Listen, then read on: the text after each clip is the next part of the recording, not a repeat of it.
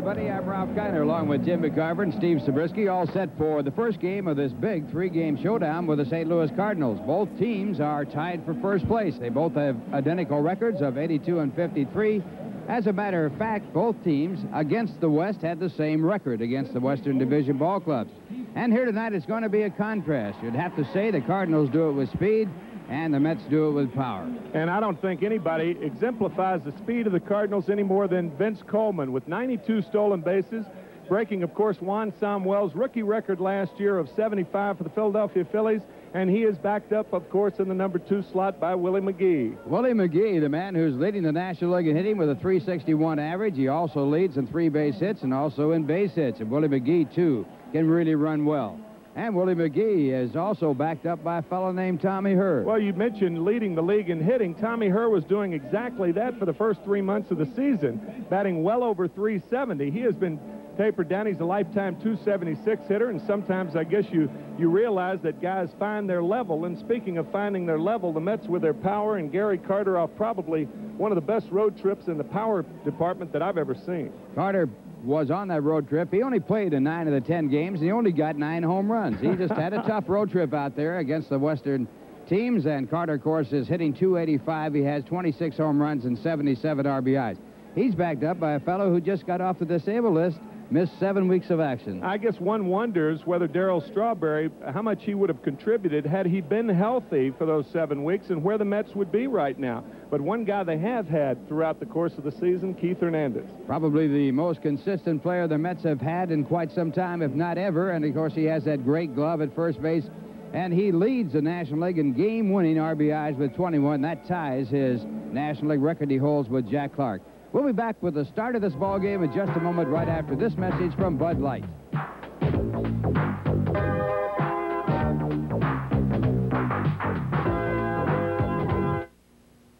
If you just ask for a light beer, I'll have a light. You never know what. The record of 14-5, an earned run average of 2.66. He has walked 98, struck out 142, given up 181 hits in 207 innings. Ron Darling.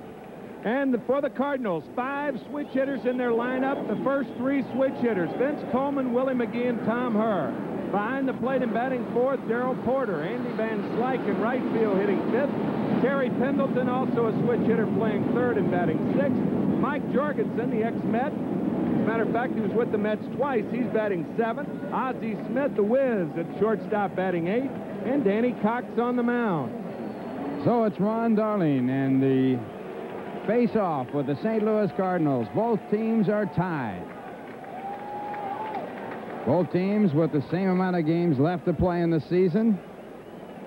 Both teams with 6 games to play against each other. 3 here at Shea Stadium, 3 in St. Louis. So it's right down to a flat-footed tie with just a few games to play. 31 games to play, as a matter of fact. And the 27 games to play, as a matter of fact. And the first pitch of the game is fouled back. Well, the Cardinals and Mets were tied 135 games ago, too, weren't they? Opening day. Remember that? Day. Vince Coleman, the only 5 National League players that have stolen more bases in one season than his current total of 92. And Coleman is given credit for putting this team together. He's hitting .274. He's only had 1 home run. He's driven in only 27 runs, but he's had 92 stolen bases. He's been thrown out 25 times. Coleman with the outstanding year going, and that pitch is a strike call, and Darling with a count of 1-2. Well, the one thing Ron Darling has got to do, good breaking ball right there. Coleman tried to duck under it. Got to keep the 1-2 guys off base.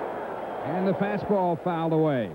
Those back-to-back will kill you with the Cardinals. They can back-to-back you to death, and there's the second back. 2 of the fastest men in baseball batting 1-2 for the St. Louis Cardinals. The Cardinals with 248 stolen bases and 336 attempts.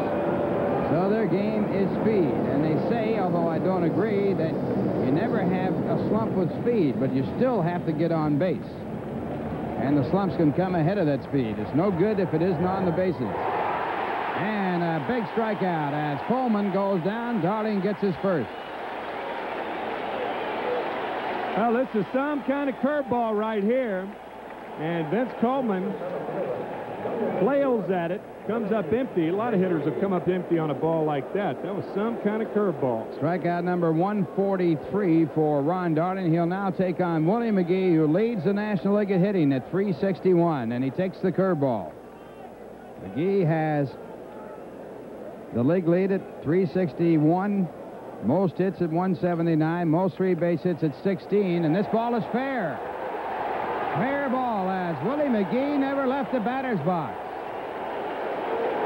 Well, I know exactly what happened to McGee on that ball. He thought the ball was foul, and it was foul. It's about 2 feet foul, gets jammed on it. See, you see, now that ball kicked back right over the bag, and Hernandez catches it a couple inches fair. So 2 men away. McGee fooled by the fact the ball came into fair territory. Here it is one more time. This ball headed foul, and usually if a left-hand, look at it. That ball's a foot foul. Now it kicks in. So the bounce so far has gone the Mets' way, and they're hoping it continues. Now the batter, Tommy Herr. Tommy hitting .314 for the year with 4 home runs, 91 runs batted in. The RBI is by far a career high for him. I would imagine there'll be more bounces in this 3-game series, right? Going to bounce back and forth, up and down, and around. And that pitch a ball, 1 ball, 1 strike. Tommy Herr hitting .340 against the Mets this year. Lifetime, he's hitting .322 against the Mets. And this year, with that speed in front of him, he has had his greatest year ever. In the fastball, 2 balls, 1 strike.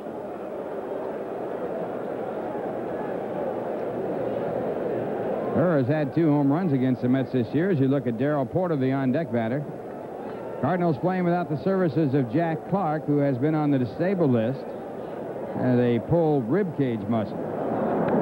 And the fastball popped up. It's into the stands, out of play. Something Tommy Herr does before the pitch is delivered, he really relaxes those legs. And, man, that is a good thing to do when you're in the batter's box. You never like to see those hitters standing straight up. But watch Herr right when the pitcher gets his sign, how he just kind of comes down. He's like he's on a little spring or something to relax those knees. And he's got 2 knees that need to be relaxed. That's he's had right. 3 knee operations. Not on 3 knees, but 2 on 1 knee and 1 on the other.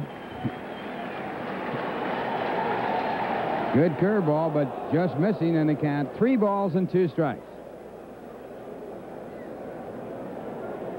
Whitey Herzog, the manager of the Cardinals, and he has a good mind. He is an outstanding manager. Worked for the Mets for quite some time. Helped develop the good clubs the Mets had in the late 60s, early 70s. This ball is gone. It is out of here. Gone. Goodbye. So the Cardinals draw first blood on the home run by Tommy Herr. And it's the Cardinals 1. The Mets have yet to bat. Tommy Herr with his 5th home run of the year, and he's had 3 against Met pitching. And when we say that there are a lot of things worse than a base on balls and that wildness, one of the reasons that it's a bad thing is because of throwing that 3-2 pitch right down the middle. And that's what happened to Tommy Herr, and good big league hitters don't miss it. And he doesn't miss this one. Right down Broadway, and he parks it down around New York. And the Cardinals with an early lead. That is the 18th home run given up by Ron Darling. The Cardinals, in games where they have scored first, have won 75% of the games. They have won 60 of the 80 that they have scored the first run. The Mets have won 78% of theirs, 61, and they have lost 17. So the Cardinals drawing first blood as Darrell Porter has a count of 1 ball and 1 strike. Porter hitting .207 for the year with 9 home runs and 30 RBIs. And a good curveball, 1-2. Darling, with a lifetime record of 1 win and 2 losses to the Cardinals, is 1 victory. His first major league shutout back in 1984. Won the ball game 6-0. A 4-hitter against the Cardinals. And the curveball grounded foul, so the count stays at 1 ball and 2 strikes. Darling working to Darrell Porter, the veteran catcher, hitting in the cleanup spot with Jack Clark not able to play. Cardinals acquired Cesar Cedeno, and he's done a good job for them filling in. But today it's Mike Jorgensen at first base, a left-hand batter. 2-2 the count.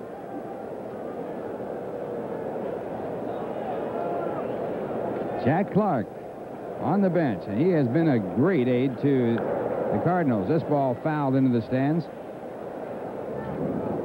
Clark hitting .281 for the year with 21 home runs, 84 RBIs. Darrell Porter batting .111 against the Mets this year with 1 hit and 9 at-bats. And the fastball punched him out. So 2 strikeouts for Ron Darling, but sandwiched in between a home run by Tom Herr. And the score at the end of 1/2 inning, the Cardinals won, the Mets coming up. Now here's a word from Manufacturers Hanover. 15-8, an earned run average of 2.79. He's walked 54, struck out 113, given up 191 hits in 210 innings. Danny Cox on the mound. And Danny will be facing Mookie Wilson leading off and playing center field. Wally Backman batting second. First baseman Keith Hernandez batting third. And in that 4-hole, Gary Carter, and he has been red hot. Darryl Strawberry, the right fielder, batting fifth. George Foster in left hitting sixth. Switch hitter Howard Johnson at third batting seventh. Rafael Santana, the shortstop, used to be a Cardinal, I should say. Ron Darling batting ninth, and Ron a pretty good hitting pitcher. Danny Cox with a lifetime record against the Mets of 2-2. He'll be backed up by Jorgensen, Herr, Smith, and Pendleton first to third. Coleman, McGee, Van Slyke left to right, and Darrell Porter will be his catcher. Mookie Wilson stepping in. Mookie hitting .262. He has 4 home runs, 18 RBIs. His 4th home run. Won the ball game for the Mets in 14 innings against the Dodgers on Sunday. Mookie making his first start since June 28th. Had a shoulder operation in the first part of July and has been out of action. Reactivated on September the 1st. And the first pitch to Mookie, strike 1. Mookie hitting .190 against the Cardinals this year with 1 home run and 8 base hits.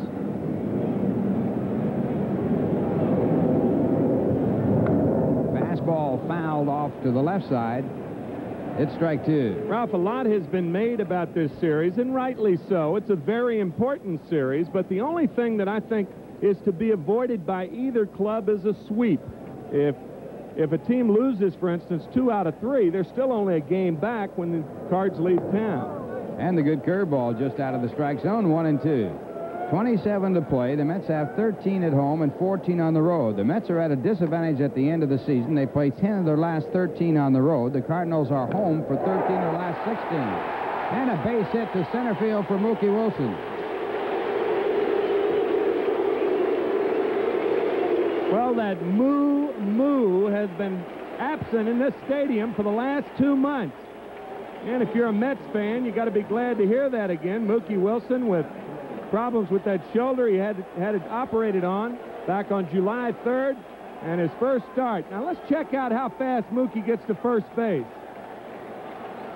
Of course, this is on a single right here.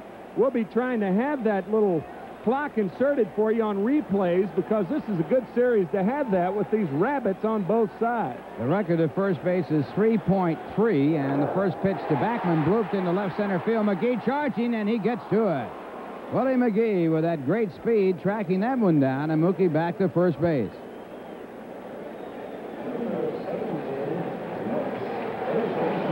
Well, McGee got some kind of jump on this ball. This ball made extra tough to catch because it's going away from him. Can't go away from a guy fast enough. They got Coleman and McGee in center and left. No tweeners out there. And Van Slyke is no slouch in right field. They have a great defensive outfield, which is extremely important on AstroTurf. They play on AstroTurf in St. Louis. And now here's the batter, Keith Hernandez. And his welcome back to Shea after his testimony about cocaine use. Certainly abundantly good. I would say quite a positive result here. A few boos, but I guess those were to be expected. Well, Keith has admitted to the fact that he made the big mistake and that he deserves whatever he gets.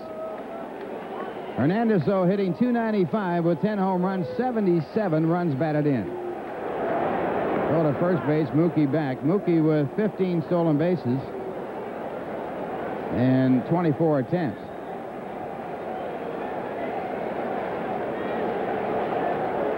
Heath has driven in 7 runs. Another throw to first base in his last 8 ball games.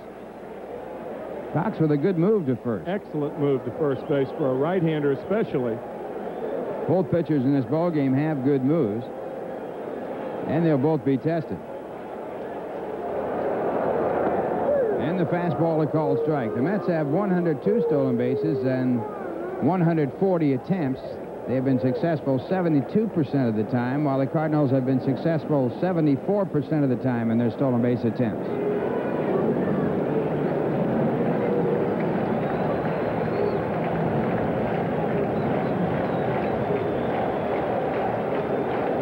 Keith against the Cardinals, hitting .277 with no home runs. And the fastball just off, and it's 1-1.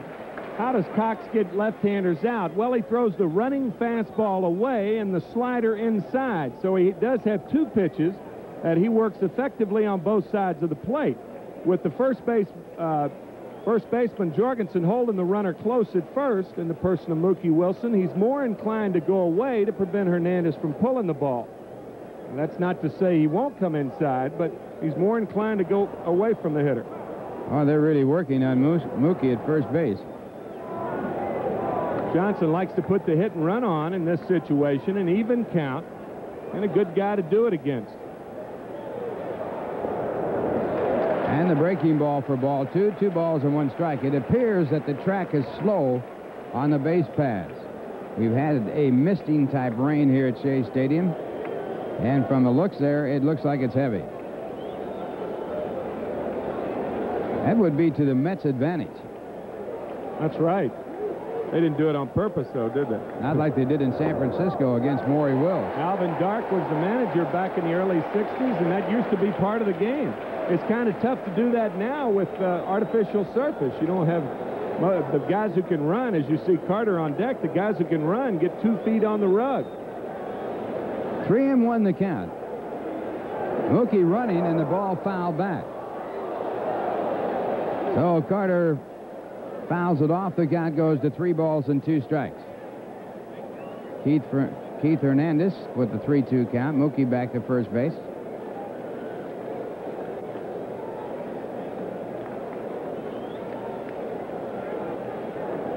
On deck batter for the Mets, Gary Carter. So if Mookie was running on the 3-1 pitch, he'll be going here, and he is. And this one line to left field, a base hit. Mookie on his way to third, and Coleman falls down. Mookie's being waved in, and he comes in to score, and the ball game is tied.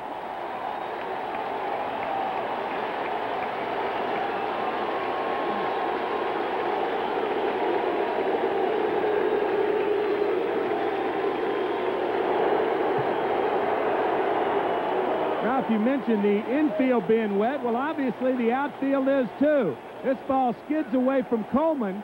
Then he throws it to cutoff man Ozzie Smith. Good hitting by Hernandez. Good running by Mookie Wilson. But bad base running by Keith Hernandez. There's Wilson right there. Let's see how fast it takes him to get from first to home. Boy, he's fun to watch. A little over 10 seconds, but Hernandez has got to be on second base right now. Bad base running. And the fastball to Gary Carter taken for ball 1. Carter hitting .285 with 26 home runs. Club leader in that department. 77 RBIs. Tied for the club lead with Hernandez in that department. We haven't seen the official scoring on that play. And this one topped down the third base side. Pendleton has it. And his throw almost pulls Jorgensen off the bag, but doesn't. Hernandez moving down to second.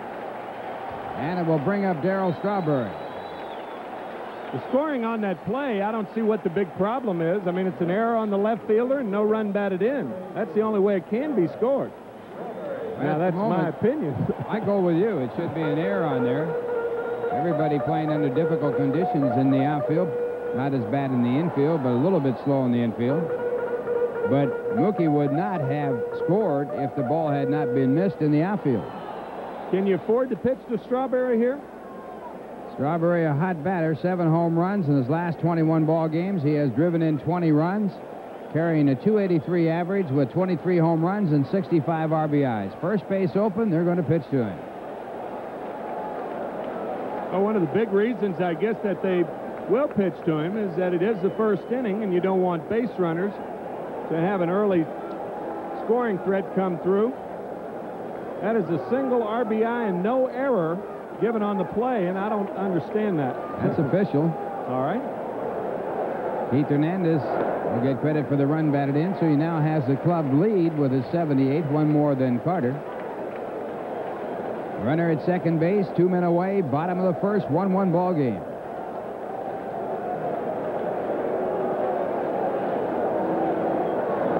And the fastball, 2 balls, no strikes. RBI number 78 for Keith Hernandez, and now they're going to walk Darryl Strawberry. 2 balls, no strikes, and Whitey Herzog says, don't take any more chances, put him on, and we'll take our chances with George Foster.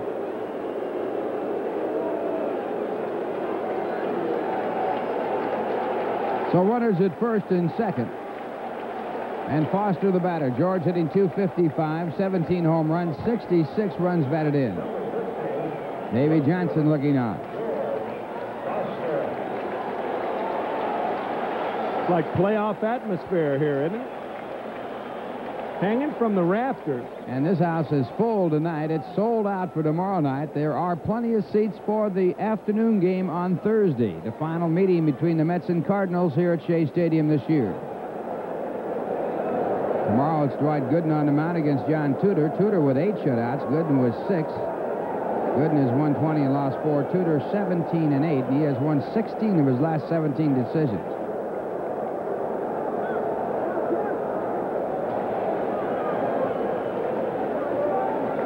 And now it's Foster's turn to take time. This would be a tough pitcher for George Foster. He's got the good slider away and can run the ball in on your hands. And he has been a tough pitcher on a lot of people with 4 shutouts, 10 complete games, and a record going of 15 and 8. I was talking to Mike Shannon before the game, the broadcaster for the Cardinals, and he said Danny Cox may have the best slider in the National League now. Mike is not prone to overstatement. The Moon Man, the huh? Moon. Got that information right from the horse's mouth. Terry Tate is talking to Foster and telling him, you know, if you step out of there one more time, I may have to call a ball. George is saying it's Cox's fault. In other words, he can instruct the pitcher to pitch. Yep. Whether he's in that box or not. I think umpires ought to do that, though. Hitters take too much time up there, and if pitchers take too much time, call it a ball. Well, they used to do that. They used to make you stay in the batter's box. Foster is probably the #1 example of in and out of the batter's box in the National League. Mike Hargrove, I guess, is the #1 example in the American League. And he hit him. So Foster hit by a pitch. Cox walking up. He's ready to have a altercation here as it looks like we got a little action going here at Shea Stadium. Extracurricular action.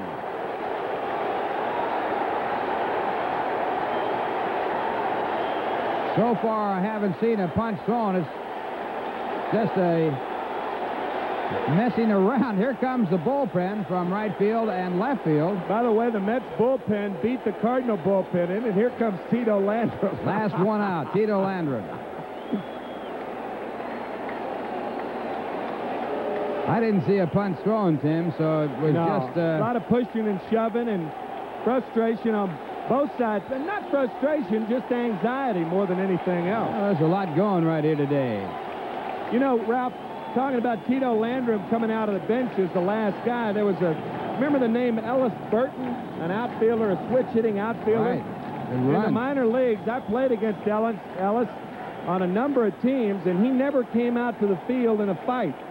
And there was a story that he had a weapon in his pocket. So obviously, nobody ever went in the dugout to get him. The ball hit Foster on the right spot, a very padded area. And now George going out to the mound, but walking. Terry Tate heading him off. Strawberry in from second base. Ed Lynch, Ron Darling. The one thing you don't want is anybody to get hurt. Hernandez shoving Strawberry out of there. more than anything else, you don't want anybody hurt in an altercation such as this. I think baseball ought to be like hockey. Let the two main combatants go at it. Anybody else who jumps in there, fine them and put them on the list for 3 days. Well, I'll say one thing for Cox. He came right walking toward George Foster. He was ready. Well, if you're 6'5" and weigh 220, I'd be walking toward him, too. You like that edge, huh? Yeah, yeah, man. And Foster's no soft touch. That's right. Of course, in hockey, once you drop your gloves, you're out of the ball. You're out of the. You can't drop game, both your gloves in this game. You only got one. Well, some guys have running gloves, so they. So it's bases loaded, 2 men away, and Howard Johnson, the batter. 1-1 ball game. Cardinals with a home run from Tommy Herr's bat, and the Mets getting one back on a single by Mookie Wilson, and Wilson scoring from first and a single by Keith Hernandez. And the curveball, strike one. Johnson hitting .233 for the year with 8 home runs, 34 RBIs. Oh, the Mets in a good spot right now.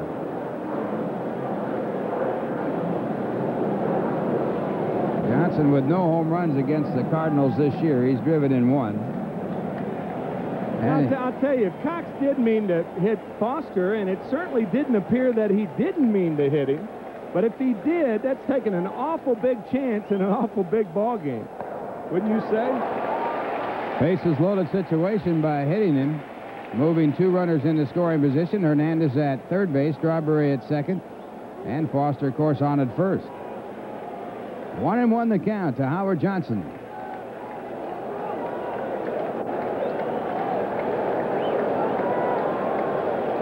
First inning has taken just about a half an hour.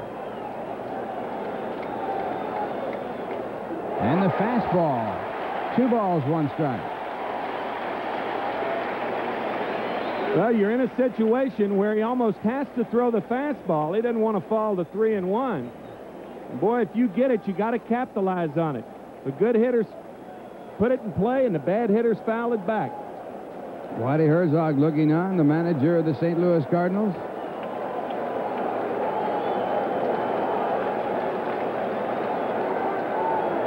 He got the fastball deep to left field. It's going, gone, goodbye. A grand slam home run.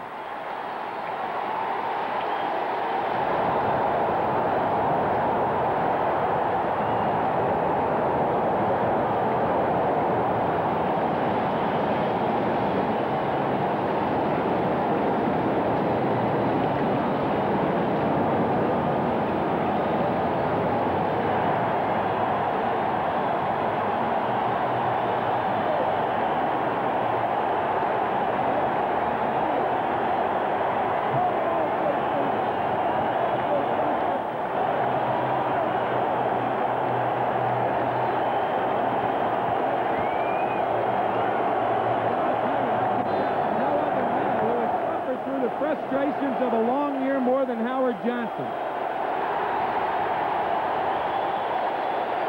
Here in the 136th game, he gets one of the most dramatic blows of the year for the Mets. The 5th grand slam home run of the year, a fastball on the inside cart. Oh my goodness, no question about it. Boy, that's a happy ride when you go around the bases with that kind of hitting. Now back to the live action. The batter is Rafael Santana, the 8th man to bat in this inning. Santana hitting .258 with 1 home run, 24 runs batted in. And the curveball, a strike.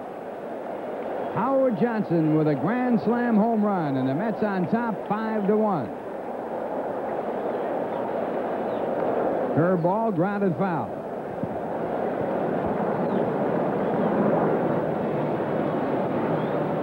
Tell you what that can do when you hit a batter in a big game like this and you load the bases, it really can upset your game plan. And I think it may have with Danny Cox.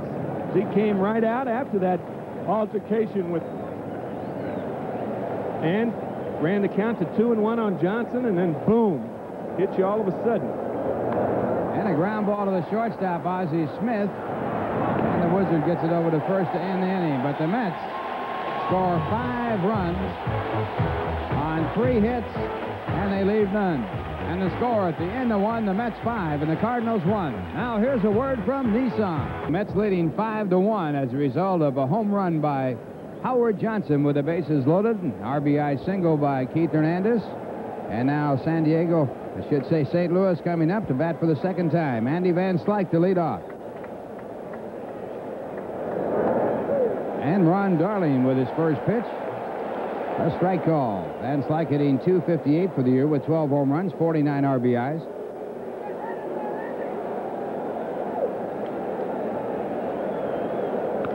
Ground ball slowly to Wally Backman. And Van Slyke is out as Wally picks up the ground ball and picks up the out. Wally with only 5 errors all season long at second base. That'll bring up Terry Pendleton. Pendleton hitting .228 with 5 home runs and 54 RBIs. At Cincinnati, Pete Rose has popped up to the shortstop in his first at bat. So he is still tied with Ty Cobb at 4,191. Lamar Hoyt pitching for the San Diego Padres.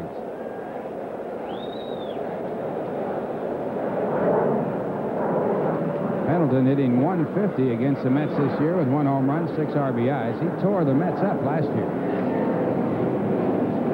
Mets now with 5 Grand Slam home runs. It ties the club record. They hit 5 back in 1973 when they went to the World Series. Ground ball again to Backman. 2 men away. That Grand Slam home run by Howard Johnson is second in his major league career. Had one last year for Detroit. Wasn't as big as this one, though. I don't know when he hit it or against whom, but it wasn't as big as this one. 2 men away. Couldn't have been, could it? No way. Been any bigger. Well, anyway, the Tigers were out in front from day one. That's right. 35-5 in their first 40 games. Never out of first place, and the Mets, of course, in a tie for first place here with the Cardinals. And the first pitch to Mike Jorgensen, a ball.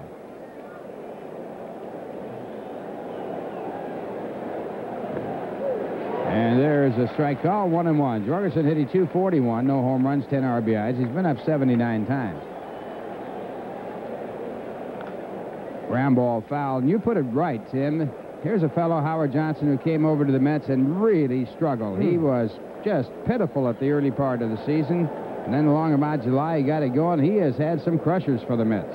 Well, he really has. You look at Ray Knight, that's 38 RBIs for Johnson, and Ray Knight has 34. That's 72 RBIs between the two of them, most of them while playing third. And the club leader, 78. Jorgensen caught looking as Ron Darling picks up his third strikeout, and he gets a 1-2-3 inning. The score at the end of 1.5. The Mets 5, the Cardinals 1. Now here's a word from Metropolitan Life. Also health insurance, auto insurance, homeowners insurance, and retirement plans. No matter what kind of insurance protection you need, all you have to remember is this face and the name Metropolitan Life. Get Met. It pays. Thrill of hitting a Grand Slam home run and turning it into a single. 1-0 to Ron Darling. Boy, how tacky. 1-1 to Ron. What a tacky intro that was. You didn't like that, huh? Did that in 76. It's hard to do. 2-1 to Ron Darling. 5-1 New York.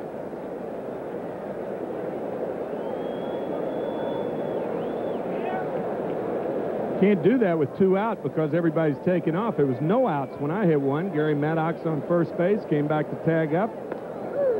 Hey, a breaking ball on the 2-1 count. I wonder if Cox wishes he had done that to Howard Johnson. Boy. 2-2. 3-2 to Darling. Well, it's interesting that he walked only one batter in that first inning, but because of his wildness in getting behind the hitter, he got into trouble. He got to 2-0 on Strawberry and walked him intentionally. That put him on. Then he hit George Foster. Another breaking ball by Cox. First strikeout for Danny as Darling goes down on a 3-2 pitch. So now if you're the Mets hitters looking over there, you figure if he can throw a 2-1 slider, 3-2 slider to the pitcher, then he's got to have more confidence getting a slider over than his fastball. That should tell you a whole story right there. Mookie Wilson with 1 out and nobody on. Mookie singled and scored the first run of the game for the Mets. 5-1, New York. Change up and a beauty. Mookie singled to center field off a slider or breaking ball. Later on scored on Keith Hernandez's 3-2 base hit. Now it's starting to rain.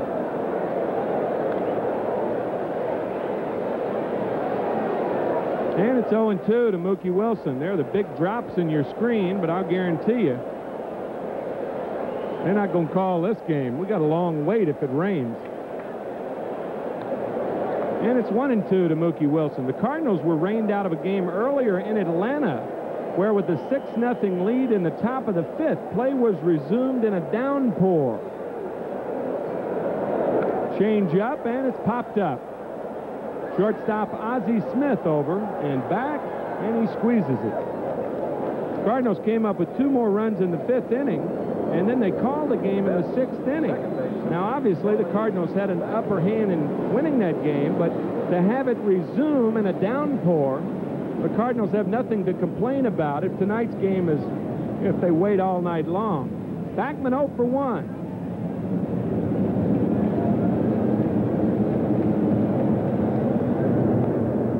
Button on his mind, and it's 1-0 to Wally Backman. Wally flied to center field. First time up on a nice play by Willie McGee.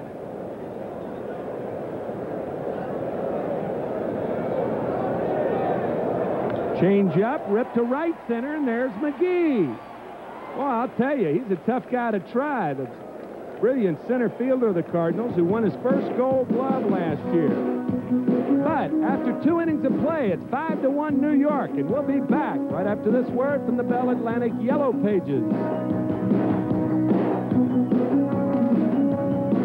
The ball game, put the tarp on the field and wait it out. So the ball game in the hands of the umpires. They make the total decisions on the final series whenever a team plays their final series in a home ballpark. So we've got a rain delay, Tim, and it had to happen when this game was the biggest game of the year so far. Well, it's not raining that hard right now, but I guess safety first. The umpires really trying to protect the playing surface for obvious reasons. And let's kind of recap the scoring of this ball game. Tommy Herr on a 3-2 pitch hit a home run off Ron Darling to put the Cardinals 1 up, and then in the bottom of the first inning, all things started to happen. Mookie Wilson gets a base hit, and on a hit and run, a 3-2 pitch, Hernandez singles to left, and what was scored as a long single, Vince Coleman missed the ball, and Hernandez was given credit for an RBI, his 78th of the year. That tied it up. And then all sorts of things started to happen. It was highlighted, of course, by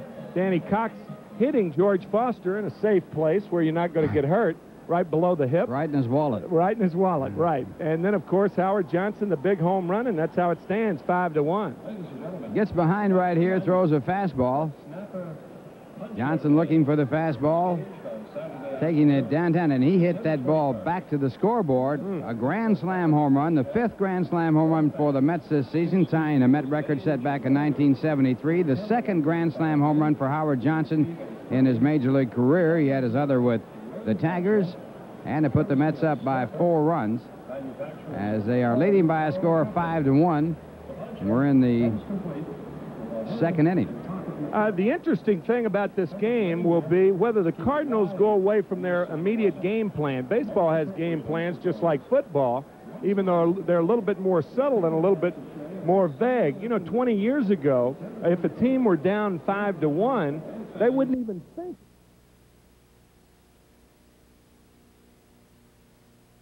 We now pay honor to the members of the Baseball Hall. Ladies and gentlemen, the Bambino, the Sultan of Swat, I consider myself And first because I was color and they were white, I mean, we could play together. I think that was my main ambition. Mazeroski has hit a 1-0 World swings on the 3-0 pitch. The Dodgers are World Series champions. The greats of the game looks at World Series heroes with special guest Bob Gibson. Everyone wants to stop the tragedies caused by teenagers abusing beer, wine, and liquor. Hi, I'm Brian Holloway of the New England Patriots. For 9 years now, the National Football League Maybe that's what makes the anticipation of that 1 week in October so exciting. The 1 week when everyone waits for the emergence of a new hero to take his place in baseball's Hall of Fame. Hello, everybody. I'm Tim McCarver, and welcome to the greats of the game. You know, when you examine it closely, the World Series is really a remarkable American event. Every October, generations of baseball fans settle down to watch the best two teams in baseball. Fathers watch with their sons and tell stories of the times they watched with their fathers, passing on recollections about the days when the Yankees' Don Larson pitched his perfect game, or when the Mets performed their miracle against the Baltimore Orioles back in 1969. It's all part of the continuum that spans generation after generation and began in the first World Series way back in 1903. The World Series as we know it came about when the owners of the Boston Red Sox and Pittsburgh Pirates casually challenged each other to a postseason series in 1903. The first series was a success, but that didn't convince New York Giant manager John McGraw that his National League champion should play what he called a team from an inferior league in 1904. However, McGraw's self-proclaimed world champions did give in a year later, and in 1905, the World Series continued on without any further interruption. As time went on, the series grew in popularity and stature, and by the time the Babe Ruth-led Yankees made their initial appearance in 1921, the World Series had become a national phenomenon. While the Yankees were winning in the American League, the St. Louis Cardinals were doing the same in the National, playing a raucous brand of baseball that earned them the nickname the Gas House Gang. In the 40s, Joe DiMaggio carried the torch for the Yankees as they remained the class of baseball and regular participants in the World Series. By the 1950s, the World Series seemed to have found a permanent home in New York. In the National League, the Giants won 2 pennants during the 50s and a World Championship in 1954. During those same years, the Brooklyn Dodgers won 4 National League pennants and their lone World Championship in 1955. Most of the time, both the Dodgers and Giants found themselves playing the Yankees, as New York's American League representative played in 8 out of the 10 World Series in the 1950s. When the Dodgers moved west, they took their winning ways with them and wound up playing in 4 World Series during their first 9 seasons in Los Angeles. By the late 60s, at times, it certainly changed, and so did some World Series winners, most notably the amazing Mets of 1969. Shortly after, another amazing team came forth, as the Oakland A's dominated baseball by winning 3 straight World Series in the early 70s. The Cincinnati Reds followed immediately with 2 straight of their own, as they became known as the Big Red Machine. Reggie Jackson then led the Yankees back to prominence in 1977 as they won their first World Championship in 15 years. Another dominant team of the 70s was the Pittsburgh Pirates, who won 3 pennants and 2 World Championships during a decade that was marked by its outstanding teams.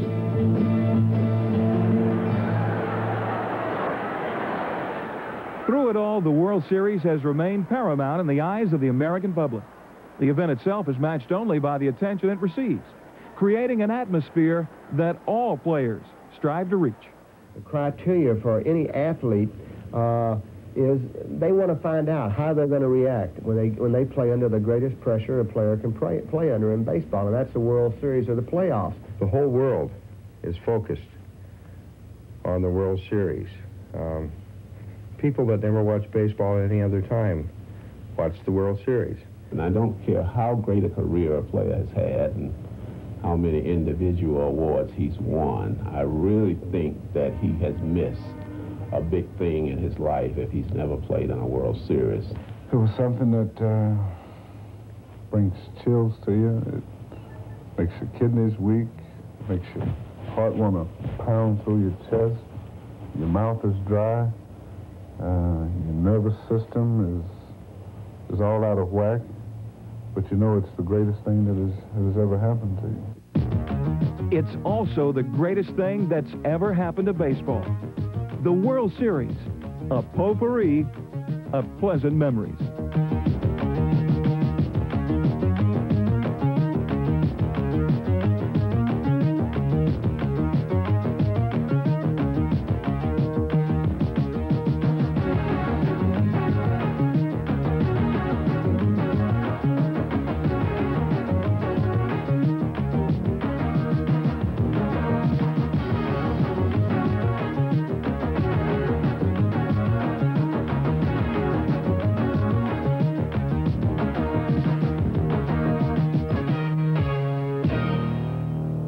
One of those was the Yankees' Don Larson, a journeyman pitcher throughout his career who had the good fortune to pick Game 5 of the 1956 World Series to be perfect. Larson would walk in, we wouldn't even talk to him, and he sat in his favorite seat where he was sitting during the game, and turned out to be a game that I'll never forget seeing, pitching a perfect game. The Cardinals have come into New York in September and are fighting for a pennant. This has not happened to the city of New York since the middle 50s, when the Cards used to come in and Stan Musial used to batter that right field fence at Ebbets Field, and Campy and Hodges and Pee Wee and Don Newcomb. Question, by the way, and we'll tell you that after 1 or 2 outs or so. Name the 3 Cardinal MVPs who later played for the Mets.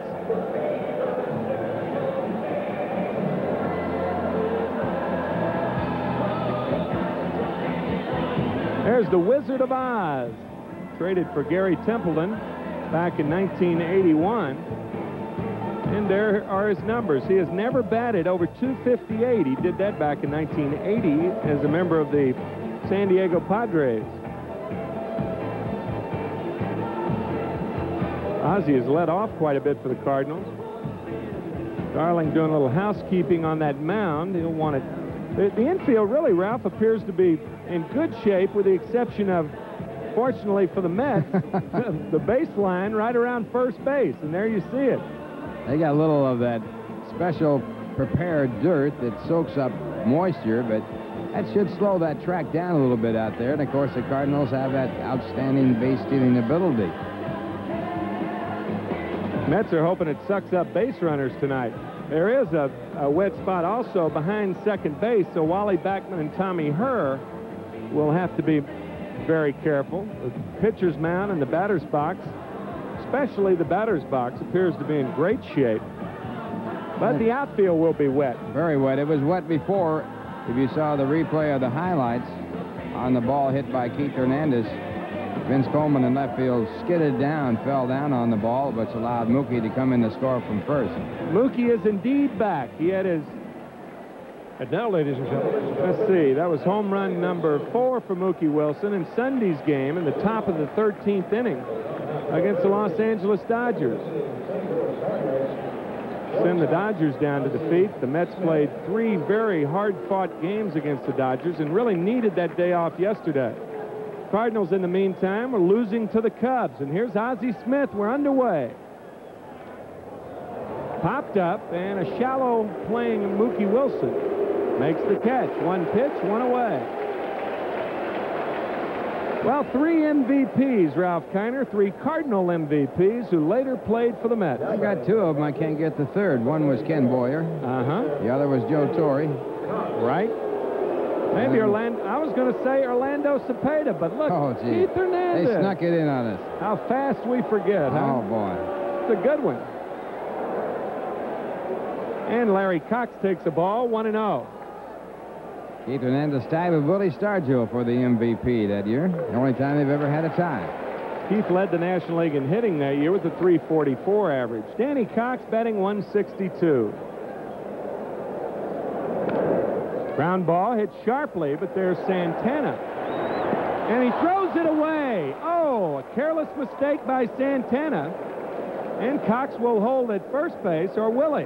No, he'll go to second as it landed in the photographer's booth. Well, Keith seems to be unhappy with himself for not coming off the bag to catch that ball. Ball might have been like a spitballer. You could see it pick up a little moisture on the grass. And the ball sailing away, and Keith, if he'd moved off the bag, might have been able to catch it and make the tag. That ball must have had some funny action on it.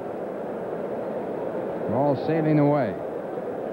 So a break for the Cardinals, an error on Rafael Santana. The Mets lead the National League in fewest errors committed. That's their 89th of the year. Cardinals are second to the Mets, and Vince Coleman, the hitter. Well, Carter wants to talk to Darling.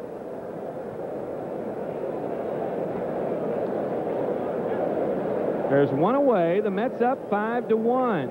Danny Cox at second base by virtue of a throwing error on Rafael Santana. Coleman struck out his first time up.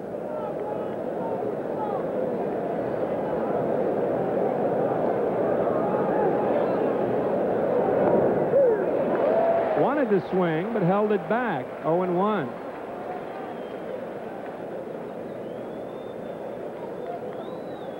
In case Vince Coleman forgets his number, he's wearing it around his neck. So even when he showers, he'll know what number he is.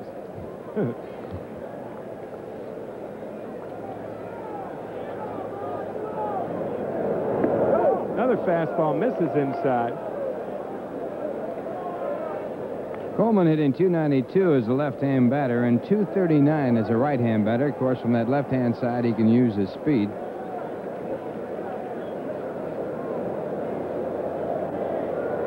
One and one to Vince Coleman. Jams him with a fastball. Hernandez has no problem. And he touches the bag. Cox moving to third base, and they're 2 away, and the batter Willie McGee. And coming around to the plate, center fielder. Boy, here's a tough man to get out. McGee batting .361 at the start of the game, leading the National League in hitting. Ron Darling working inside to the left-handed hitters so far. He jammed McGee on a ball back in the first inning. Willie did not run as the ball was foul, and then it hit something and kicked back into fair territory. Hernandez made the play. There he is again inside, 1-0. McGee hitting .426 in his last 27 ball games. Cox at third, 2 out. Mets lead 5-1. Whitey Herzog said about McGee, he's glad that no hitting instructor ever got to McGee. With his peculiar way of hitting, he was left alone, and look at him, .361. Popped up and may be playable, but now it's sailing back out of play.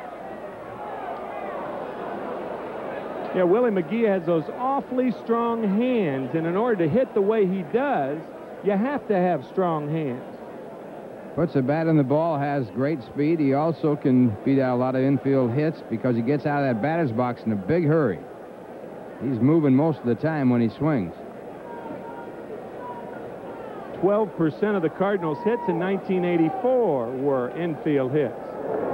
Did he go too far? No, says Harry Wendelstedt. Oh, look at it on the replay. He starts his swing. Very close. Stopped the bat and got it going back the other direction. That might have helped him out. There is a knack in doing that, too. Some guys can get away with that more than others. Popped up right side. Wally Backman back. Strawberry in. But it's Backman for the third out. No runs, no hits, 1 error and 1 left. After 2.5, it's 5-1 New York. Under John Tudor tomorrow night, and the game is a complete sellout. However, on Thursday afternoon, it's Ed Lynch against Joaquin Andujar, and plenty of good reserve seating is still available for that game. The Mets then travel to Montreal this weekend, but the pennant race returns to Shea all next week. It'll be 2 games against the Phillies Monday and Tuesday night, and then the Chicago Cubs come to town on Wednesday and Thursday. All-night games starting at 7:35. Pirates then play the Mets, a 3-game weekend series. Night game on Friday, Snapper Poncho Day on Saturday afternoon, and the series finale on Thursday, September 22nd at 1:35. So that's 7 games at Shea next week. The Phillies, Cubs, Monday and Tuesday, or I should say Monday through Thursday, the Phillies and Cubs, 2 games each, and then the Pirates on the weekend. I would like to say a big hello to Catherine Ardiff tonight, who's a loyal fan, and you talk about bad luck. She had been planning to come to this 3-game series for about 2 months, and then she cracked her rib yesterday. Couldn't make it out. So we're sorry you couldn't make it, Catherine. Hope you're feeling better soon. Only hurts when you laugh, huh? Yeah, really. Jack Clark can appreciate that right now. Keith Hernandez leads off the bottom of the third, 5-1, New York. Hernandez singled and scored a run his first time up.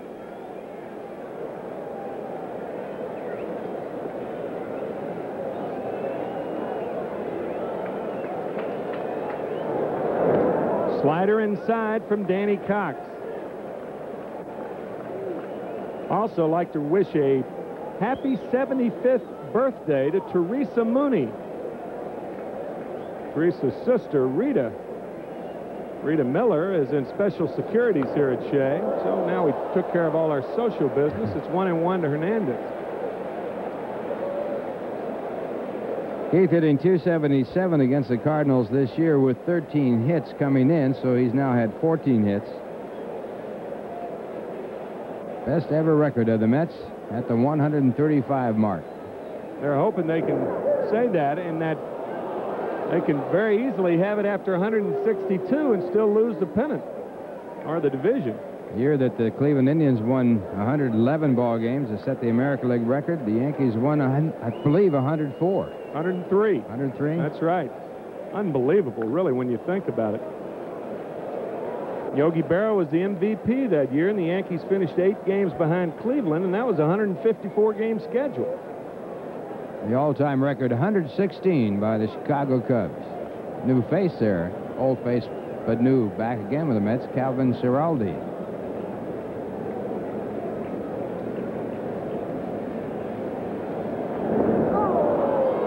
And a swing and a miss. Second strikeout for Cox, who is now retired 5 in a row since that Grand Slam home run. Ron Darling, his first strikeout victim, got him with that slider. And it will bring up Gary Carter. Incidentally, Tidewater won the International League playoffs, defeating Maine in the finals. And the Mets have recalled a number of the players that have played with Tidewater. Wes Gardner, Bill Latham, Billy Bean, John Gibbons, Randy Neiman, Randy Myers. So all teams contending for the title will have an ample roster with which to work. 0-1 to Carter. Gary grounded out his first time up. 1-1. And it was a big ground out. I don't mean to make anything about that, but it was. He moved Hernandez to second base. Opened up first. Right. That means they walked Strawberry. Slider grounded to short. Ozzie Smith, a high throw, but a good play by Jorgensen. 2 out. And then on the first pitch, with 2 out runners at first and second, Stepping up, George Foster was hit on the hip, and then Howard Johnson hit the home run.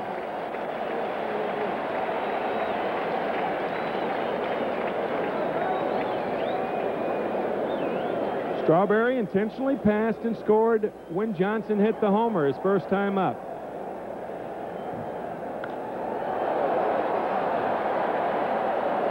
Those lightning quick hands. Boy, he has tremendous power the other way.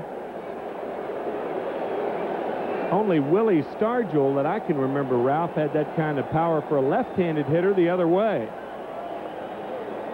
I'll take you back a little farther. All right. Ted Kaczewski. With arms like that, he had sequoias for arms, didn't he? Big Still man. Changeup is outside. 1-2 to Strawberry. Of course, Klugh had that short porch in left field for which to shoot.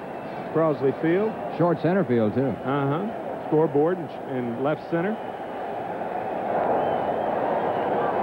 Darrell gets a piece of it as Cox mixing up his pitches much more than he was in the first inning.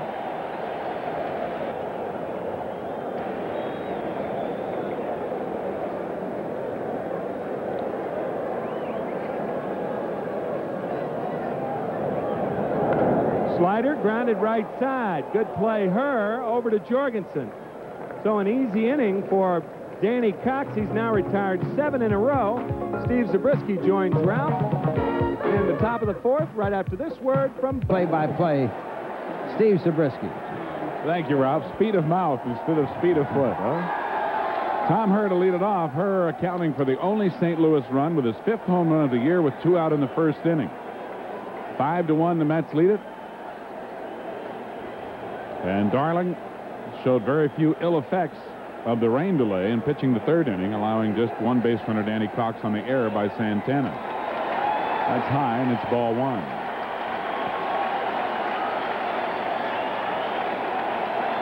And as you see, Tom has had a very good career against New York. He's hit 3 home runs this year as the wave circles Shea. 1-1. Darling has been pinpoint with that inside fastball, a pitch that you have to really use against the Cardinals. They all like the ball away, and they like to go the other way with it, especially Coleman and McGee. And you're always pitching to them hitting the opposite side. There's the number of switch hitters they have. There's a good pitch on the corner at the knees, and it's 1-2.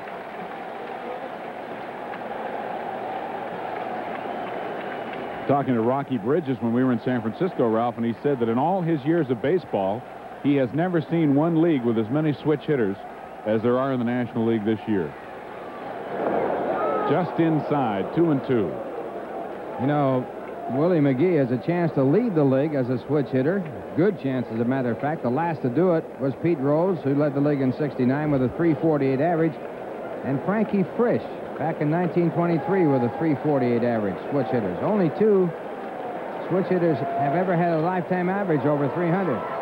Santana drops it, couldn't find it, and Herr is safe at first.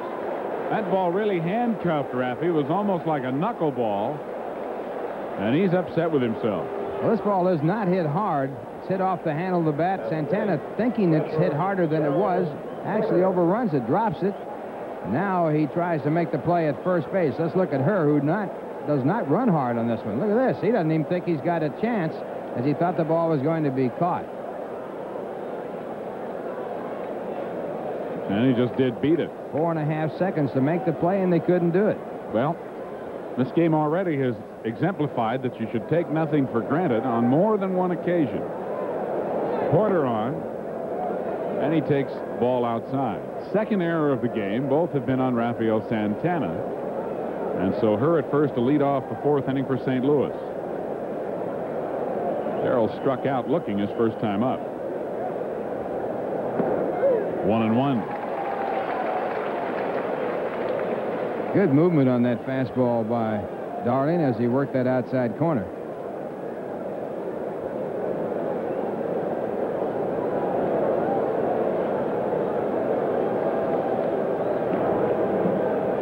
Token toss to keep Herr close. Tom does have 29 stolen bases this year. Not too bad for a guy with 3 knee operations.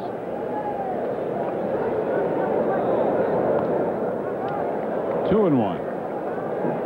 Cardinals with 248 stolen bases in 336 attempts. 79 was obviously Darrell's best year.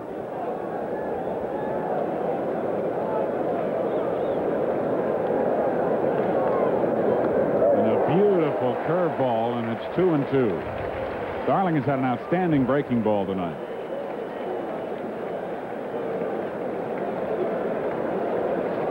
Struck out Vince Coleman in the first with a curve, and Mike Jorgensen with a curve in the second. Got his other strikeout on the fastball.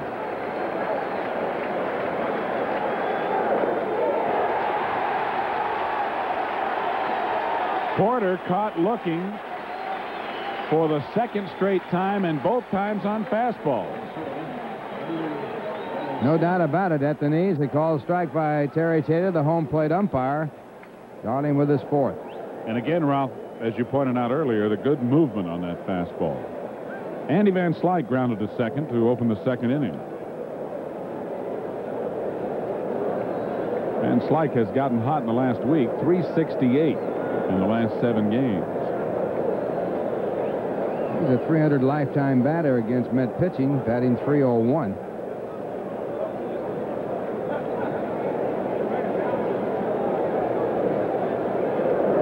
There's that deuce again. 0-1.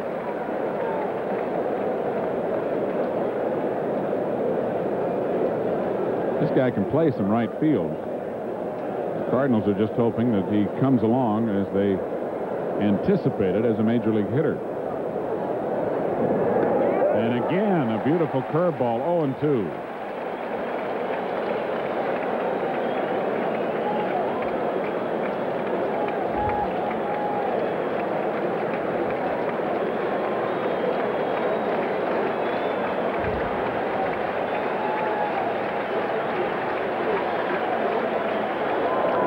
Fastball fouled back, still 0-2. That curveball before that fastball, setting up the fastball. Van Slyke lucky to foul it. Way behind the pitch. There's Whiting. And Red. Red Shane Beached on his right. Red's seen a few games, hasn't he? Oh, I played against him in 1943. Another throw to keep Herr close. Herr led off the inning reaching on an error on Santana. 1 out now, and 2 strikes to count to Andy Van Slyke.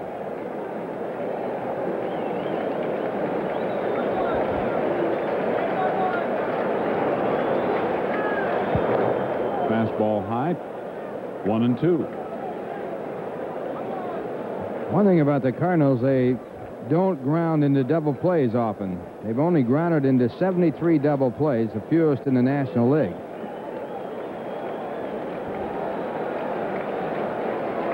And the fact that they all run well and are switch hitters has a lot to do with it. Popped up. Santana makes the catch, 2 away.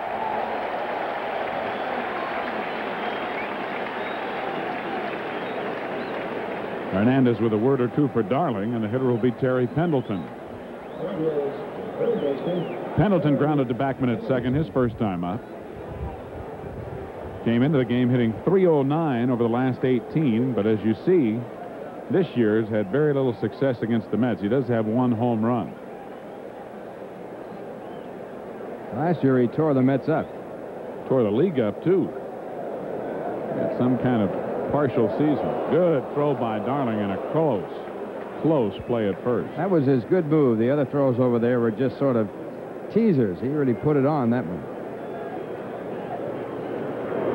And again, oh, man. Tommy Herr sprawled and just did go back in. Well, as we pointed out, it's slippery out there at first, and Herr slipped right here. He got back in all right, but it was very close.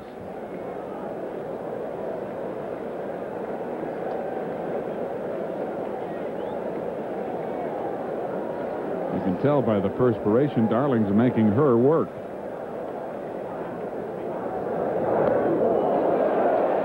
Breezed him, ball 1. Fastball in tight. Pendleton right on top of that plate, spins away the right way to get out of the way. Notice the forearm guard, a la linebacker in football or a defensive lineman that Pendleton wears. Extra protection for that wrist and forearm. That fastball right in there, 1-1. Again on that inside corner.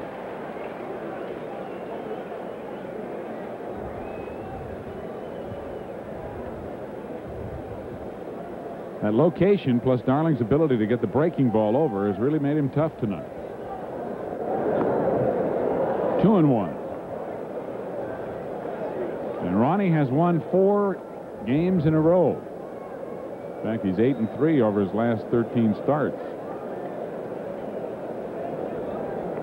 He's trying to put to rest, Ralph, the rap he got last year about not being a good second-half pitcher. Last year, 12-9 for the season, but a bad second half. That fastball low and inside, and it is 3-1, and Darling is behind a hitter for the first time in a while. Was behind Tommy Herr and went to 3-2 on him in the first inning, and Herr took him downtown.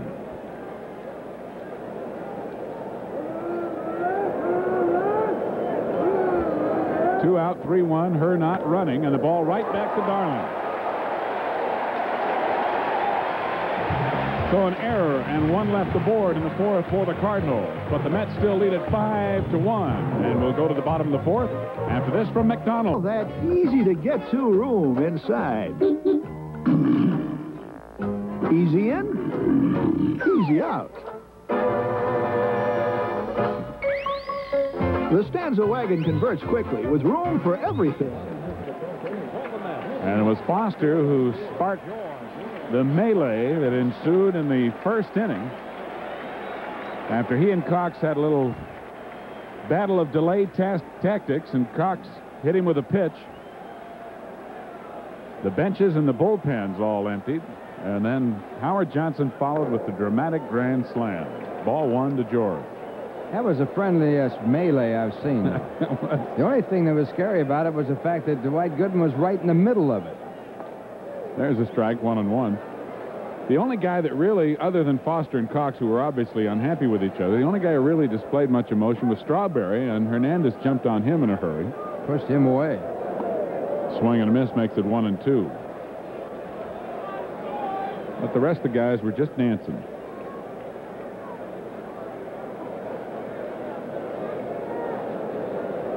This year, George came into the game hitting .326 against the Cardinals with 3 home runs.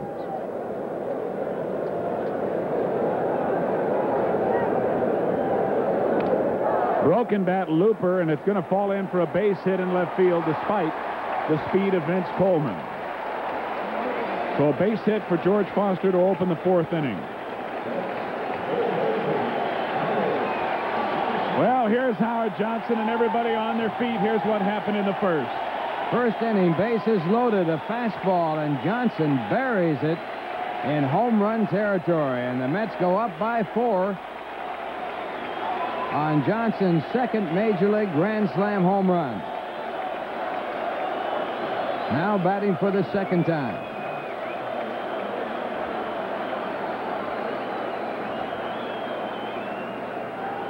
Foster at first with nobody out. And that just outside.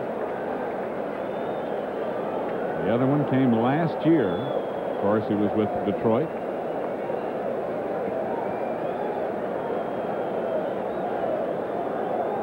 I thought you and Tim brought up a very good point earlier, Ralph, about the combination of the statistics as far as RBIs are concerned of Johnson and Knight.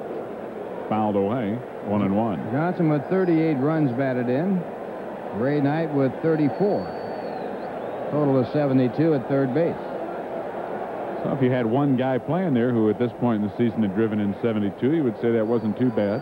I think you have to be satisfied with the production there. You really look at the RBIs and runs scored. The batting averages are not good. Johnson at 233 and Ray Knight at 214, but runs and runs driven in.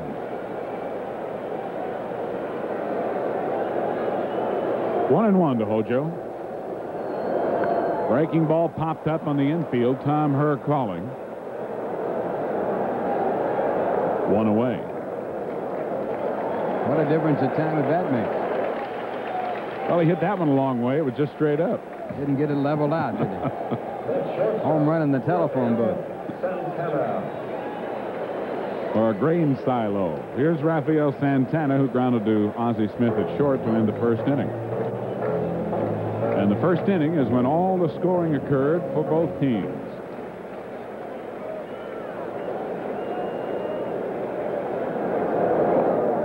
Fastball is high, ball 1.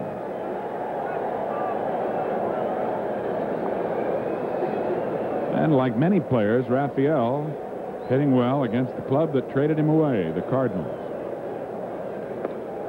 Ball 2.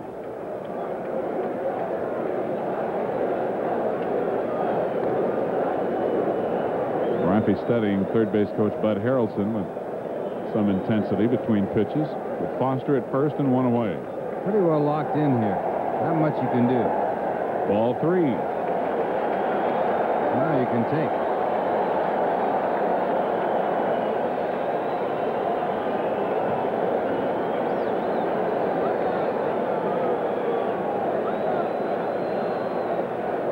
And a strike.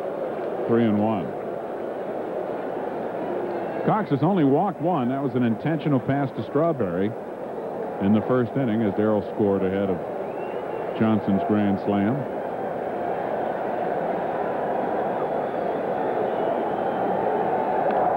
And a base hit to center field. Foster will stop at second, even though McGee boots the ball. He keeps it in front of him. The Mets have their 5th hit and runners at first and second with 1 away. And that brings up Ron Darling in a bunting situation. Ronnie looked at a called third strike. On a 3-2 count, Cox threw him a slider. And that was a topic of discussion in the clubhouse during a rain delay. A little bit of surprise And as you pointed out, Ralph, at the time, that's something that the players are going to remember when you throw a breaking ball to the pitcher on 3-2. That is really an indication of how much confidence he has in his breaking ball. Darling, though, a good hitting pitcher. Ronnie bunting, and it's pretty good. Cox bobbles it. Had a chance at third, but gets Darling at first, and the sacrifice moves runners to second and third. But he did have a play at third, Ralph. No error in the play as he picked up an out, but he lost a chance for the force play at third base. Ball bunted too hard, and look at this. He's got a force play at third with no trouble at all, but he bobbled the ball. So the Mets get 2 men into scoring position on his bobble, although not an error. So a sacrifice for Darling. Second and third with 2 out for New York, and Mookie Wilson, the hitter. Mookie 1 for 2. Check swing foul out of play. Strike 1. Mookie singled to center in the first and scored on an RBI single to left by Hernandez, all the way from first as he was running on the pitch and Coleman fell down. He popped to short in the second.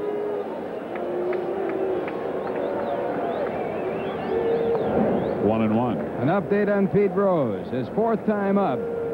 Pete Rose flied to left field. He is now 0 for 4, remains tied with Ty Cobb at 4,191. Marge Schott is happy. The owner of the Cincinnati Reds, they'll all be back tomorrow. Skied into foul territory and drifting out of play. So the count 1-2 now on Mookie. Well, does he have another at bat, or is that he it? Might have another at bat. 3-2 in the bottom of the 8th, but it'd be unusual if he did.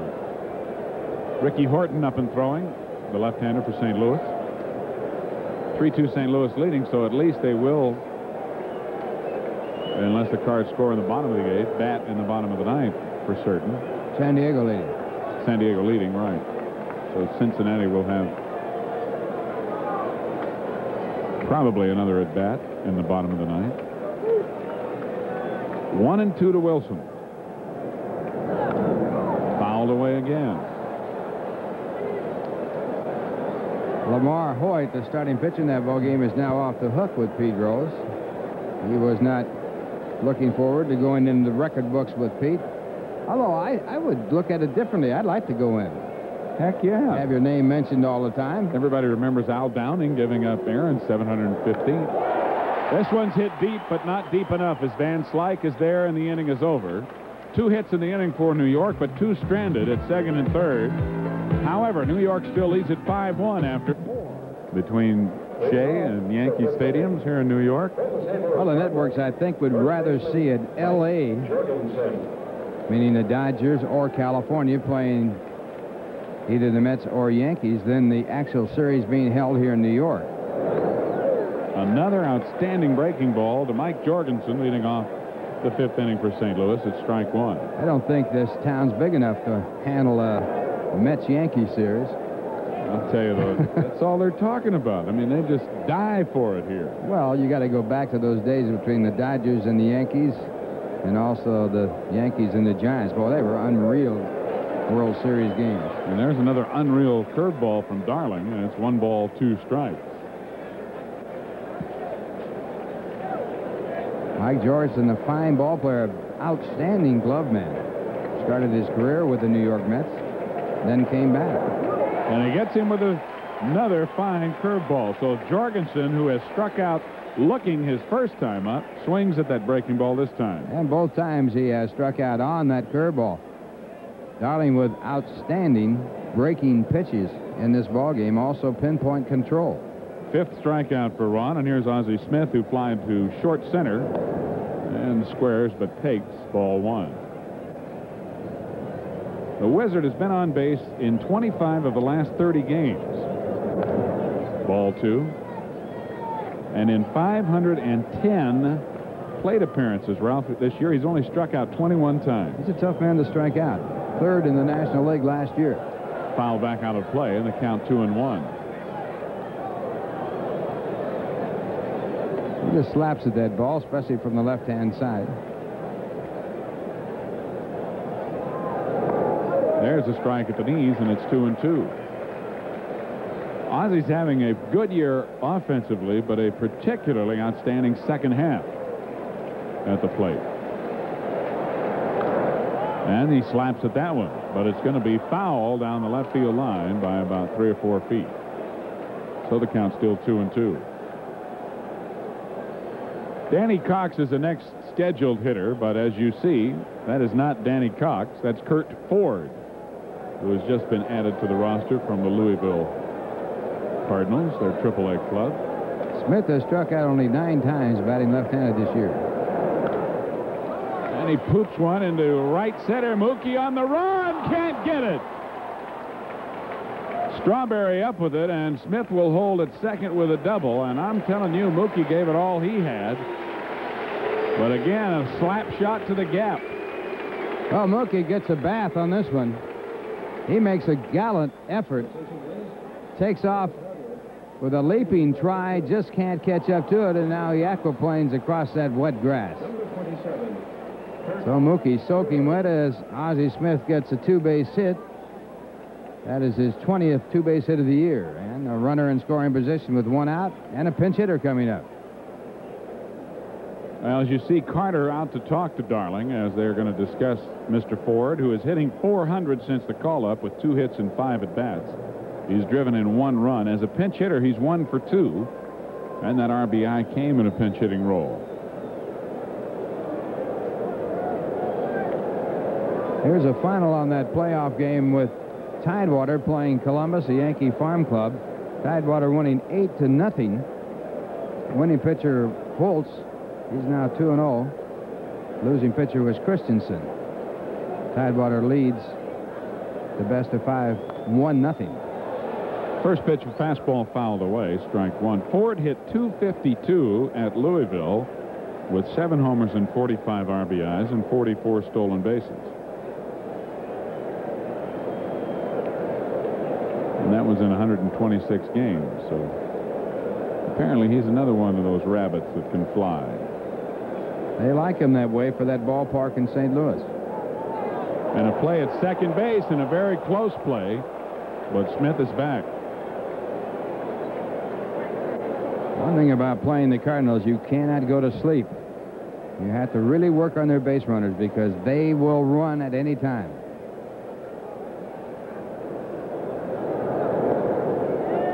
The curveball just missed inside, 1-1.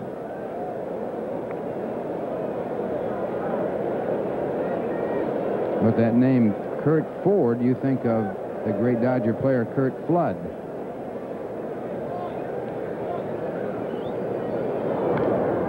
Popped up and could be playable in foul territory. It's curving, however, and slices 3 or 4 rows back. Somebody was able to make a play on it, however.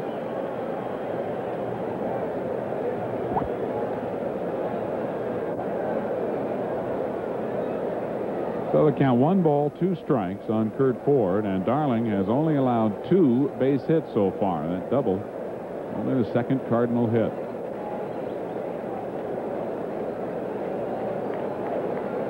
There's the line score. Unfortunately for New York, those 2 errors by Santana is not figured in the scoring.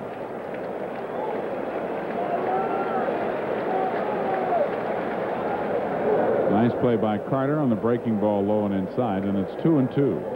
That's the first curveball that Darling has thrown in the dirt. His others have been up and at the knees. He's had 6 wild pitches. He's a tough man to catch, and Carter knows it. He's been beat up by Ron Darling because of that outstanding curveball.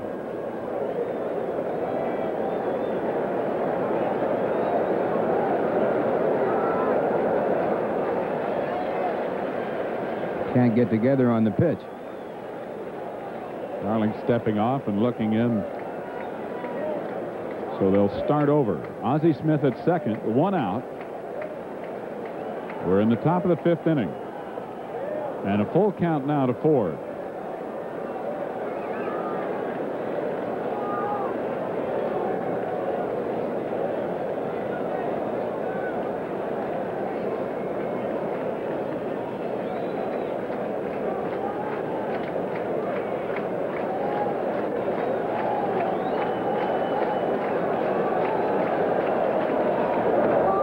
strike 3 called.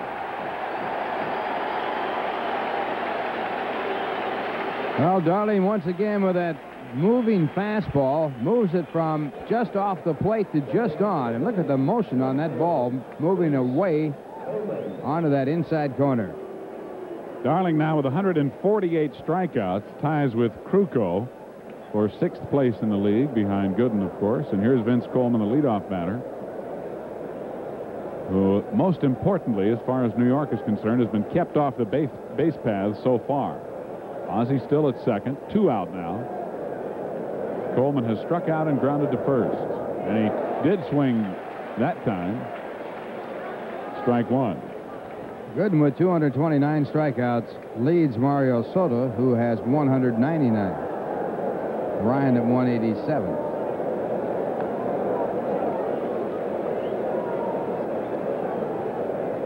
And Gooden will be going tomorrow. He hasn't got an easy man. He'll be going against John Tudor, who's had a fantastic year for the Cardinals. Fastball low and inside, 1-1. That matchup, Gooden and Tudor, certainly every bit the equal of the Gooden-Valenzuela matchup last week in Los Angeles.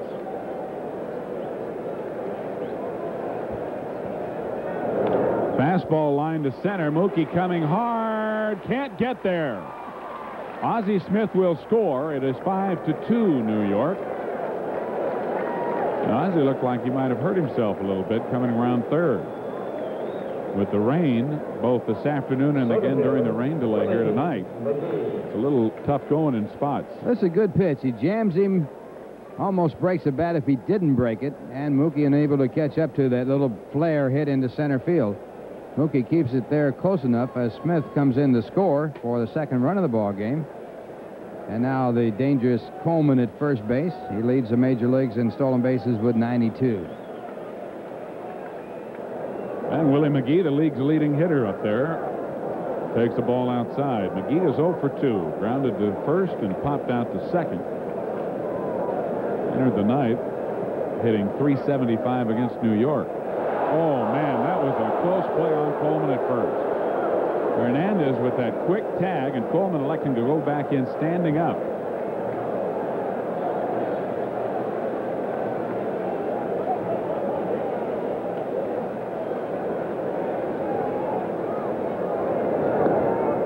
Just outside, 2-0.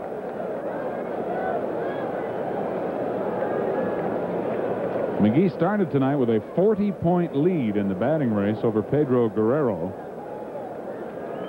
But he has dropped a bit. And another close play, and again, Coleman standing up. But Jerry Crawford, the first base umpire, with an immediate safe call. Now let's look at it again. Looked like Hernandez got the glove in between his feet. If he had gotten the glove a little bit down nearer the bag, he could have been called out. This time, Coleman had enough of going in standing up, dove back in. Lou Brock said he never wanted to dive back in. He always wanted to go back in standing up, sort of different from other base runners. Coleman running. The pitch is outside, and the throw is into center field. Coleman, however, might be hurt on the play as he slid hard into the bag and flipped over it. He was unable to get up and attempt to go to third. And he's going to take a moment to collect himself. Well, this is his 93rd stolen base. Carter's so offline. Backman covering. Backman hooked him with his foot as he dived for that ball. And ball 4 to Willie McGee puts runners at first and second with 2 out, and that is the first walk issued by Ron Darling tonight.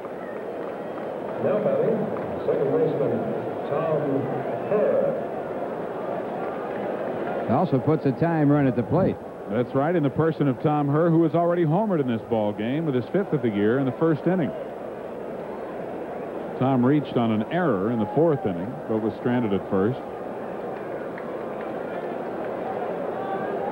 First and second, 2 out, and a 5-2 New York lead here in the top of the 5th inning.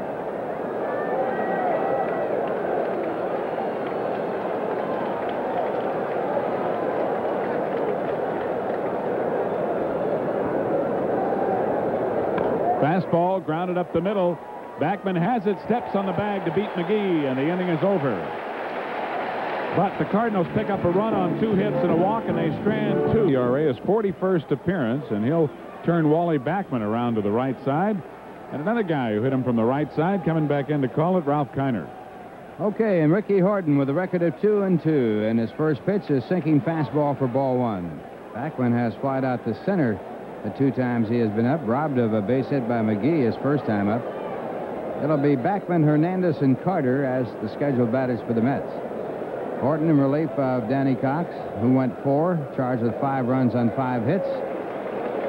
Struck out 1, walked 1. I think that struck out 2.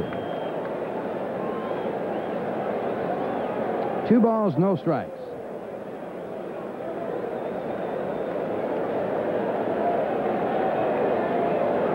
Ball 3, 3-0. Horton making his 41st appearance. Whitey Herzog has done a great job juggling his bullpen after losing Bruce Sutter, and there's ball 4. So a runner on, a chance to steal. Let's take a look at the best base stealer in baseball right now. It's Coleman. Well, this watch really tells the story of Vince Coleman and his ability to not only get a jump, but to accelerate. He gets down here to the bag in under 3 seconds. Carter made a throw that was well wide of the bag, but it would have been a very, very close play on Coleman, even with a perfect throw. You'd have to say he's a mudder. Yeah, because it's not a real good track. And if you can run down there when it's damp under 3 seconds, imagine what you can do on a fast track. And, of course, in St. Louis, they've got one of the faster tracks around. Now Keith Hernandez, the batter. Keith has a single and 2 times up, a run batted in, and a run scored.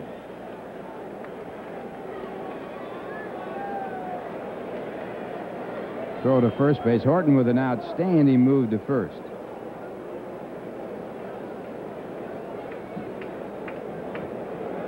So is Darling, but it didn't stop Vince Coleman.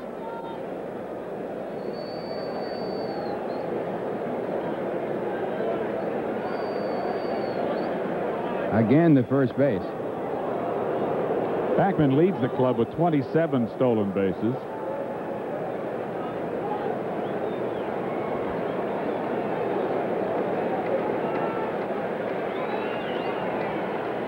And his first pitch to Hernandez, a called strike. First strike he's thrown. Pittsburgh beat Chicago 2-1 today. The Dodgers pounded Atlanta 10-1 in the third. They're leading 3-2 in the second game. In the seventh, Montreal leading the Phillies 2-0. In the ninth, San Diego leads Cincinnati 3-2. And in the fifth, Houston leads San Francisco 3-1. They got Backman. So Wally Backman picked off against that great move of Rick Horton, and the Mets lose a base runner. Well, Wally was going, and Horton able to fire it over there.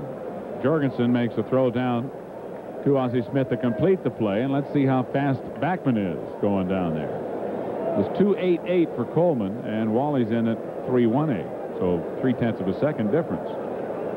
3.2 is what the average on going from first to second base on stolen base attempts. That's what they figure pitcher and catcher have to contend. 3.2. 2 strikes a count, and now Keith fouls off a fastball. That's leading 5-2. 5 runs on 5 hits. They made 2 errors. Neither figured in the scoring. Cardinals 2 runs on 3 hits. They made no errors.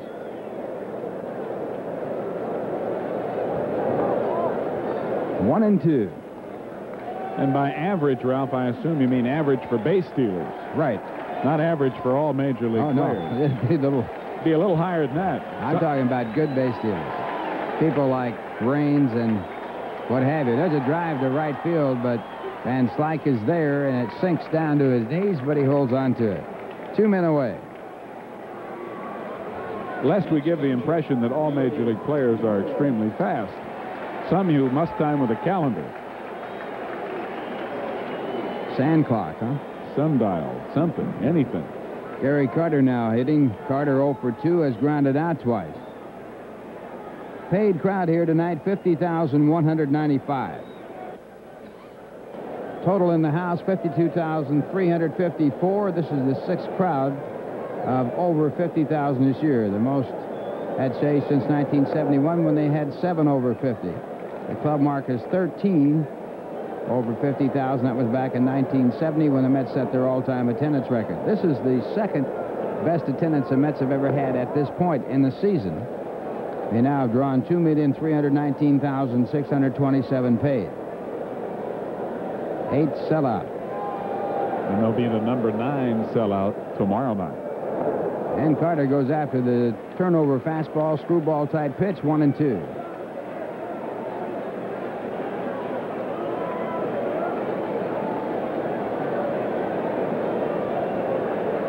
Carter has a 10-game hitting streak on the line tonight, over which he's hit .542 prior to his 0 for 2 so far. And the fastball, 2 balls, 2 strikes. Had 15 RBIs. Newcomer for the Mets warming up in the bullpen, left-hander Randy Myers. Ground ball backhanded by Pendleton. He took an extra base hit away. And that'll do it. Fine play by Pendleton at third. Pendleton has made some good plays for the Cardinals. Carter almost got this ball by him, but that's a very outstanding play and the way to do it. So no runs, no hits, no errors, and no one left on base. The score at the end of 5 innings here at Shea. It's the Mets 5 and the Cardinals 2. And for St. Louis, it'll be Darrell Porter to lead off. Porter has been caught looking twice in this 5-inning ball game. Both times Darling caught him with his bat on his shoulder with a fastball. And a curveball, strike 1. Porter with 1 hit and 13 times up against the Mets this year. Curveball hanging high in the count, 1 ball, 1 strike. Darling has struck out 6. He has walked 1. And another curveball, 1-2. Boy, he has a well-wrapped curveball. Porter not happy with that call. Well, I don't think he has much of a leg to stand on. That's a big league breaking ball right in the strike zone right Perfect there. pitch. It certainly wasn't low. It broke right through the strike zone. And that's really the key for Darling. When he gets his breaking ball over, and especially spotting his fastball like he has been, he is really tough, and that's exemplified by the fact that he's only given up 3 base hits so far. Tried the curve again and missed. It's 2-2. And another curveball. So it goes to 3-2 as Porter leads off in the 6th inning. Mets leading 5-2.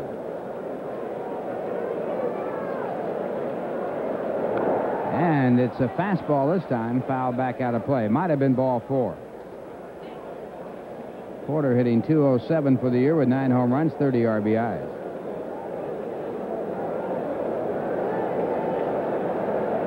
He is a pull hitter. And this one he pops up. Johnson calling. Santana now runs him off the play, and Santana makes the catch. So Darling back from a 3-2 count for an out. And it will bring up Andy Van Slyke.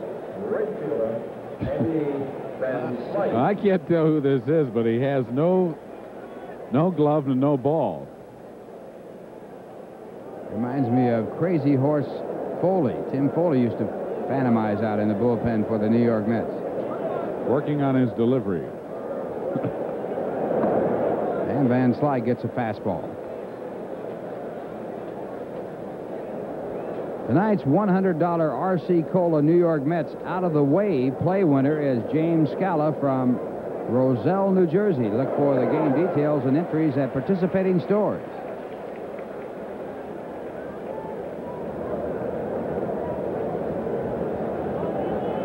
One and one the count as Darling goes for Van Slyke. Now 2 balls and a strike. I love this guy's name, Andrew J. Van Slyke. As we see the Blue Jays leading Detroit 2-1 in the bottom of the 8th. And he goes after that high fastball. It's fouled out of play. Andy's name sounds like it should have the 3rd after it, and he ought to be in the banking business or something. Andrew J. Van Slyke. Got to own a mansion on Long Island, right? At least.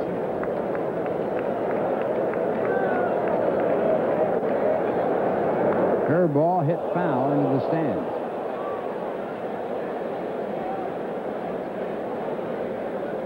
Oral Hershiser, the 5th. And now there's a 6th. His son. You don't see any John Smith the 5th or anything, you know. Ground ball again hit foul, this time off the fastball. Count stays at 2 balls and 2 strikes. And a new piece of wood for Van Slyke. Well, fans, weeknights at 8:30, Richard Dawson returns in America's favorite game show, Family Feud. We're in the top of the 6th inning, game that was delayed by rain.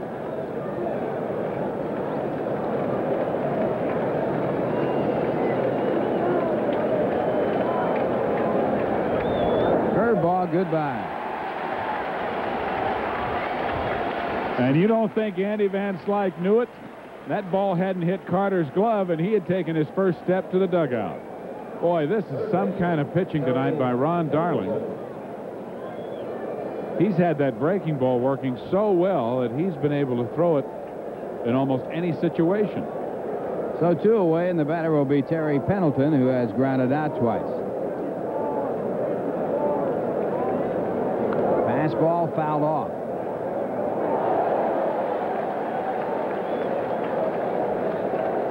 Pendleton 6 for 42 against the Mets this year.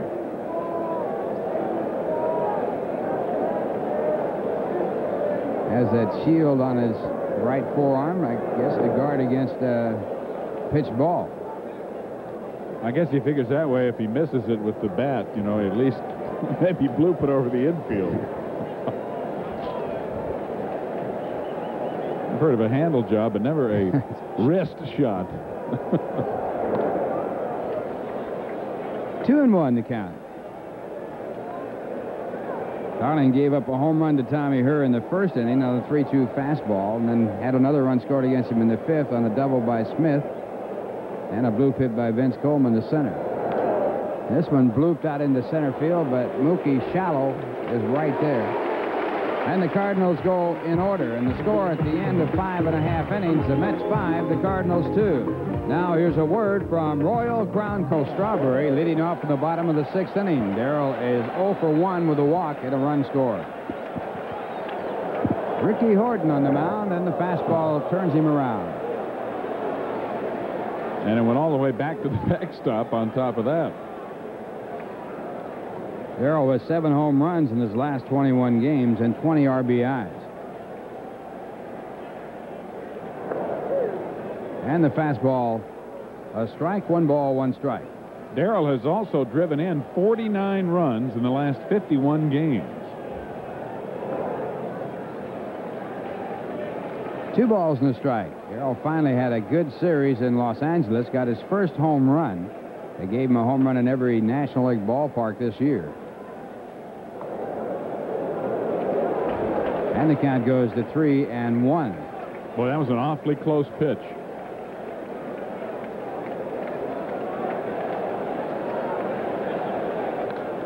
And it's popped up. Willie McGee, a late start, but plenty of time to get to it, and Strawberry is out. Prior to the last series against the Dodgers, Darrell was batting .182 with no home runs and 2 RBIs in 2 seasons in L.A. Now, even though this ball's popped up, look at Strawberry hustle and watch how much time or how little time it takes him to round first. He gets there in a little over 4 seconds with a wide turn. That brings up George Foster, who's been hit by a pitch ball and also got a hit. When he got hit by a pitch ball, it loaded up the bases, and Howard Johnson followed with a grand slam home run, the big hit in this game for the Mets. 1 ball, 1 strike.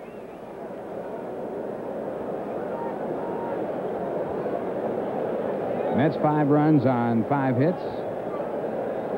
Cardinals 2 runs on 3, and this one popped up. Mike Jorgensen at first base. 2 men away. And that'll bring up the hero of the ball game at this point, Howard Johnson.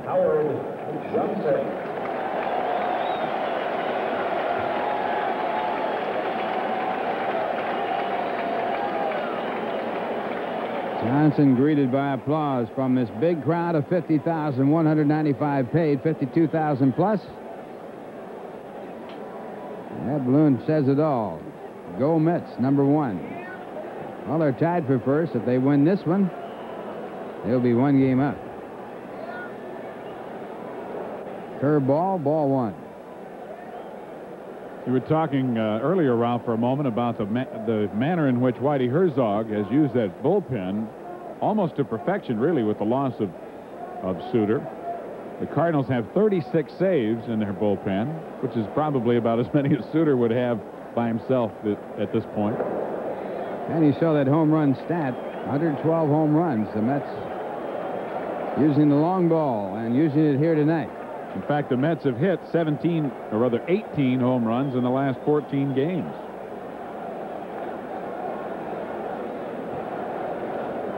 Two balls, no strikes as Johnson bats for the first time from the right-hand side.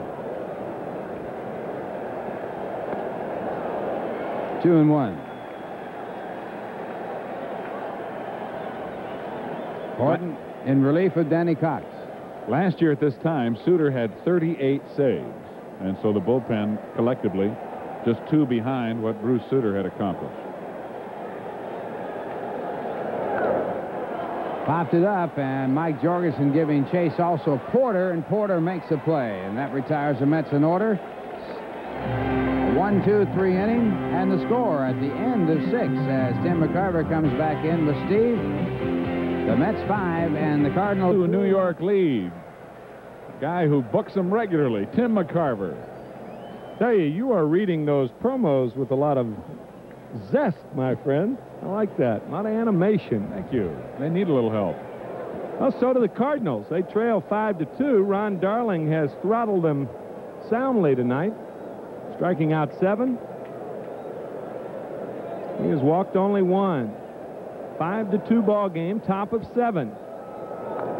Good curveball, and you and Ralph touched on the fact that Darling has thrown his curveball on any count tonight. Boy, is that a helper to a pitcher. And he's eaten up Jorgensen with it. He's gotten Jorgie twice, once looking and once swinging. Another breaking ball is low, 2-1 to Passaic, New Jersey's own Mike Jorgensen. I thought we lost Passaic last week. Remember the fire? Oh, yeah. Passaic, New Jersey. It's not Passaic, it's Passaic. Passaic. Right? Yeah. 3-1 to Mike Jorgensen. I better know that. That's where my ancestors settled. Fastball outside as Mike Jorgensen settles on first. Shortstop. Since that first inning, both sides, for the most part, have kind of thrown it neutral. Cardinals did score a run in the 5th. Boy, those bases on balls are doubly tough when you have a 3-run lead. Ozzie Smith has doubled and flied to center. He will bunt. Johnson on the grass at 3rd. Curveball is high.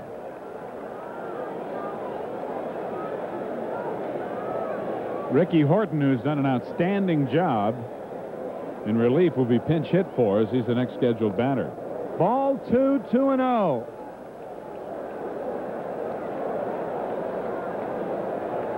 Mel Stottlemyre on the horn to the bullpen, and rightly so. Jorgensen walked on 5 pitches, and Ozzie Smith has run the count to 2-0. He'll be taking here, no doubt, giving Darling a chance to get wild. Fastball is low. Carter saying something to home plate umpire Terry Tata.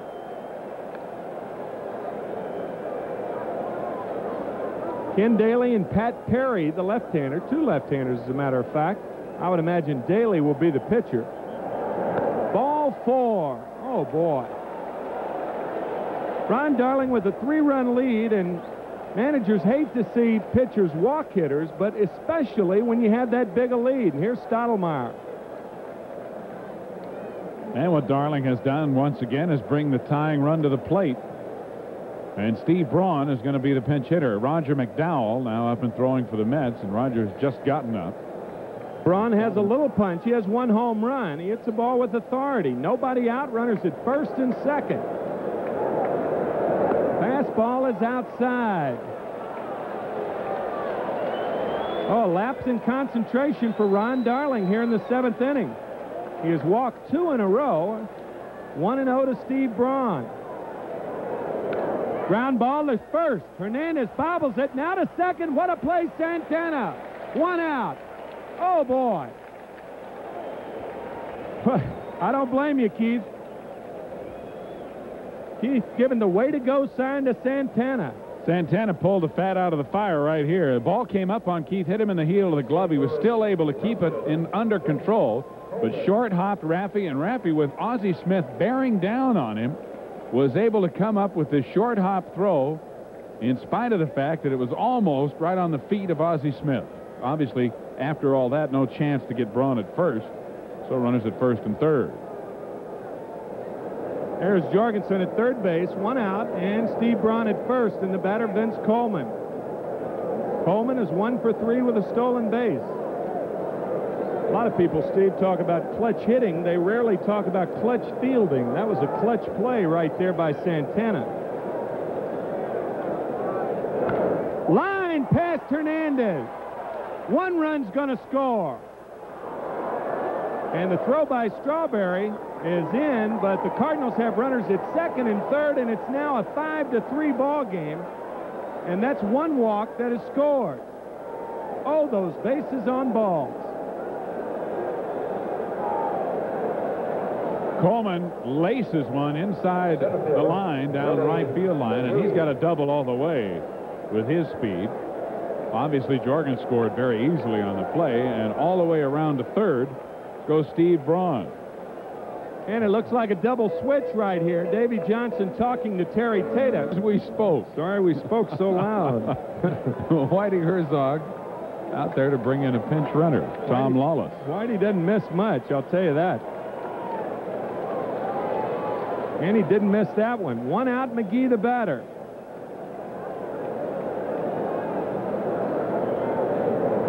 Fastball is high.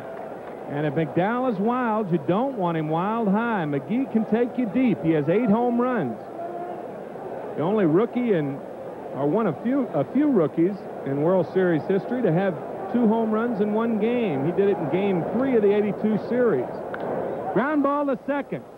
Backman over to Hernandez as Lawless scores, so now it's a 5-4 ball game. But a big out indeed that was. An RBI for McGee, his 68th of the year. And he did pound that ball right down into the ground. Fortunately for New York, somewhere where they could at least record an out. And that's why you play your infield back in situations like that.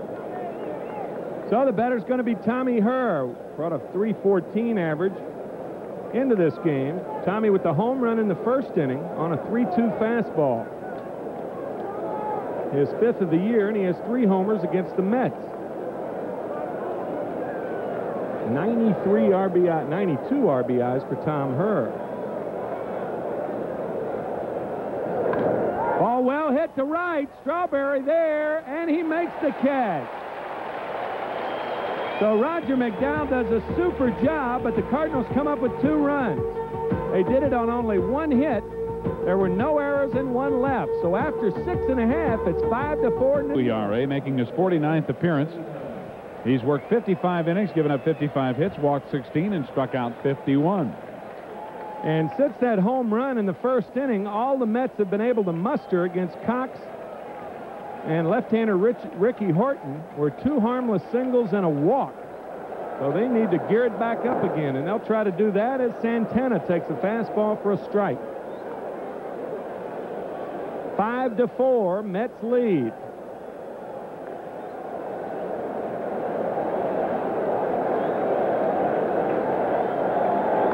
Slider, grounded foul.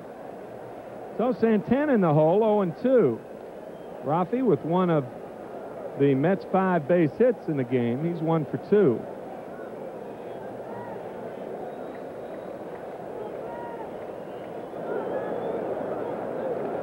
Ricky Horton worked 2 very good innings, allowing no runs nor hits, walked only 1, did not strike out a batter. Fastball misses inside. So 1-2 to Rafael Santana. The Mets bunched all of their runs in the first inning. Randy Neiman, left-hander, just recalled from the Tidewater team. Up and throwing, loosening up. Fastball inside. So it's 2-2 to Santana. Daly came to the Cards along with Mike Jorgensen for Ken Oberkfell. He's always had a lot of potential.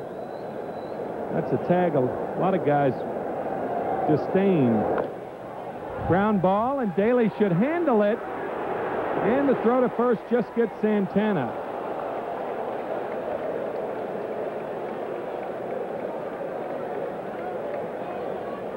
So with one out, the batter Ray Knight. Number 22, third baseman, Ray Knight. Ray batting .214. He has good punch, 6 home runs, 34 RBIs.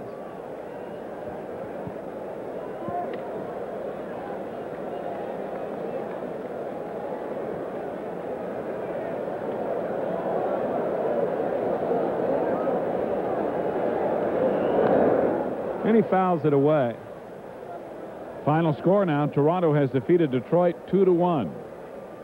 And the Yankees are leading big at Milwaukee, so things should remain the same in the American League East. They cannot, however, remain the same in the National League East. That is correct. Both teams entered the game with an identical 82-53 record. Cardinals 8-4 against the Mets this year, and the Mets trying to do something about that. They're 3-3 at Shea. Cards have won 5 of 6 at Busch Stadium. Curveball and a beauty. So it's 1-2 to Ray Knight.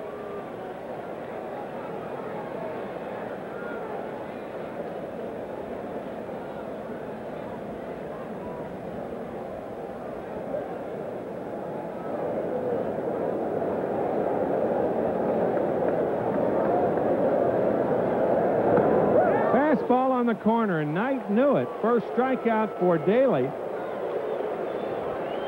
And just as with Ron Darling earlier, Daly really set up this fastball in a fine fashion. And as you've said so often, Tim, it's most often how you get there. Yeah, it's not the pitch, it's how you get there. And I think that was the case with Vince Coleman the last time up. Darling had worked him inside, inside, inside. Well, Coleman came up and looked for that pitch inside and ripped the double down the line. That eventually led to 2 runs. He knocked in 1, but it led to the 4th run of the game for the Cardinals. Fastball for a strike to Mookie Wilson. Mookie 1 for 3 with a run scored. The last time he batted right-handed, he had a home run off Carlos Diaz, and what a big hit that was in Sunday afternoon's game at Dodger Stadium. 1-1.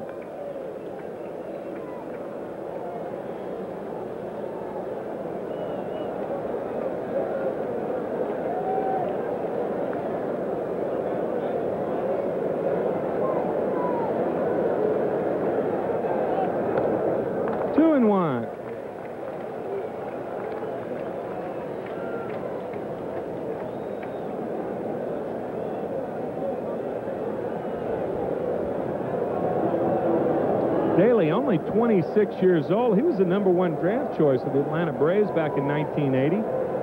Cards do not have a lot of age in their bullpen. 2-2 to Wilson. That was a good fastball.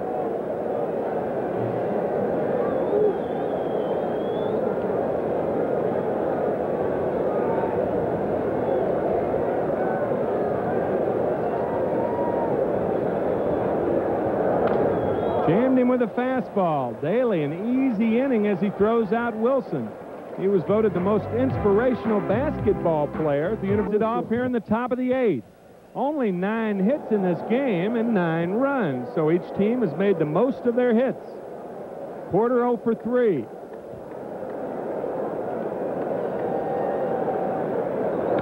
Ground ball, Hernandez to McDowell covering. 1 pitch, 1 out.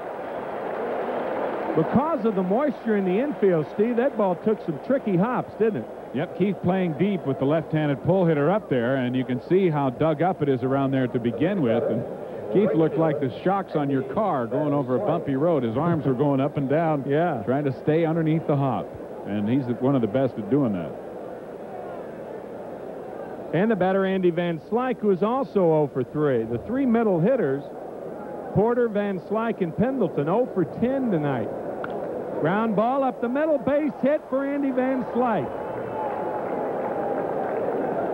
So Van Slyke first ball hitting, and the batter will be Terry Pendleton. The next batter, third baseman. In the 7th, New York, the Yankees leading the Brewers in Milwaukee 10-6. And of course, we showed you earlier, Toronto has already won their ball game. So the Yankees trying to keep pace. And in Cincinnati, Pete Rose went 0 for 4 in his bid for base hit number 4,192. He is tied with Ty Cobb. Cincinnati losing that game 3-2. So all the media types and a full crowd will be back on hand in Riverfront tomorrow night. Van Slyke a threat to steal. He has 25 stolen bases in 30 tries. Pendleton entered the game batting .228. Cardinals with 249 stolen bases. Mets are glad the infield's in that condition now with these rabbits the Cardinals have. Cardinals have always been a running club, even in the days when speed was not in vogue. Gas House Gang in the 30s. One of the very few teams back then that ran.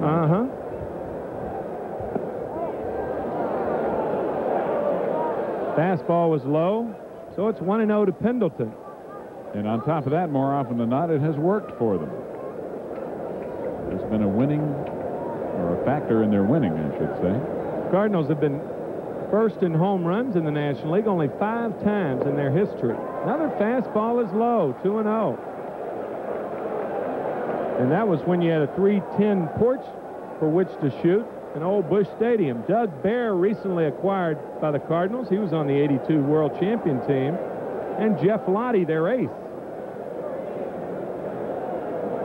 2-0, 1 out. Van Slyke at first, 5-4 New York. Tapped in front of the plate, fair ball. Carter to second, overthrows it. Well, with that speed on first, I got to say that Gary Carter went to the wrong base on that one, Steve. Really take a chance when you had the sure out at first base. And Gary knows that there's speed there, and consequently, he muscles up on this throw, trying to get a little extra on it. And when you do that, there's the result. You throw high. Van Slyke runs well, not certainly in the category of Coleman or McGee, but as you can see, he's down there in a hurry, under 3 seconds. And he had a good jump at first base also. And a lot of times when a catcher's fielding a ball like that, his first move is back on his heels, and then he has to recover. It kind of shocks him back. Even on a good throw, I don't think they would have had him, but Carter will be given an error nonetheless.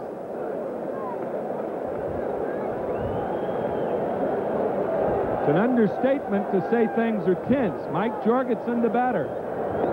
Fastball and a strike. The error on Carter, the third, committed by New York tonight, so they are no longer the team leading the league with the fewest errors. The Cardinals, who have made none tonight, now own that distinction.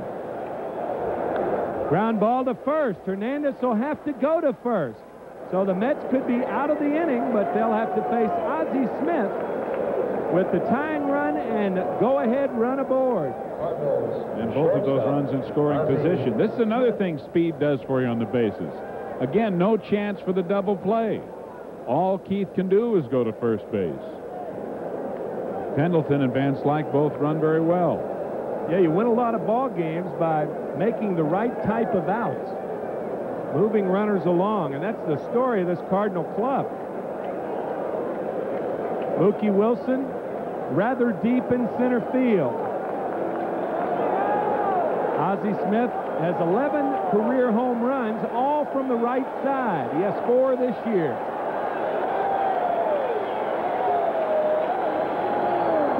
Fastball is low. Smith 1 for 2 on the night with a run scored and a walk.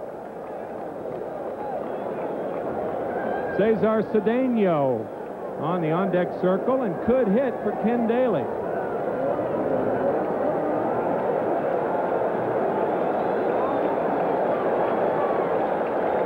Foster very deep in left field.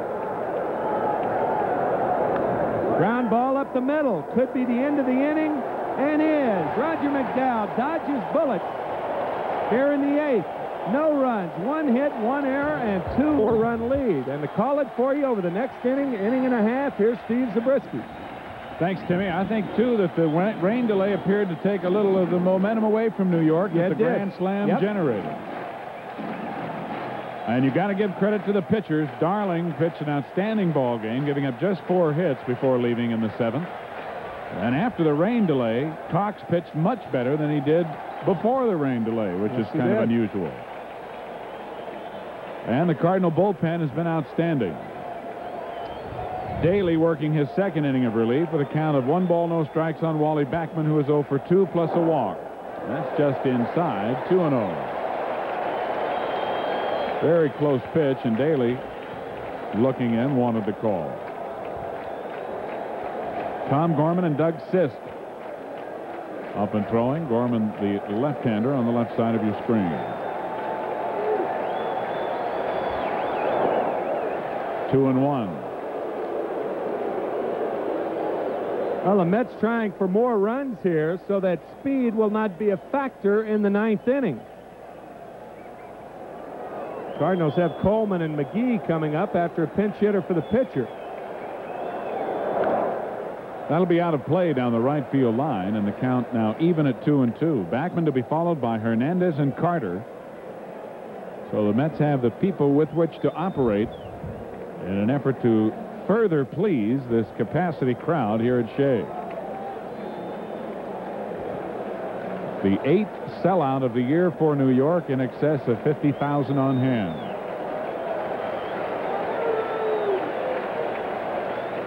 And Backman goes after one out of the strike zone and strikes out. 2nd strikeout for Daly, 1 away in the 8th inning.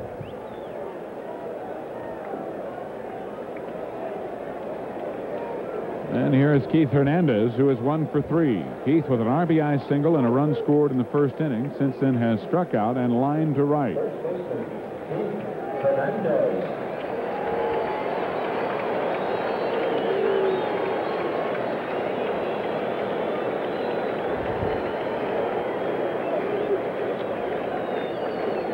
Keith right now has the game-winning RBI in this ball game, which would set a new National League record. No, he doesn't, because he tied the game. That's right. Tom Herr's home run had the Cardinals ahead. So Johnson has the game-winning RBI.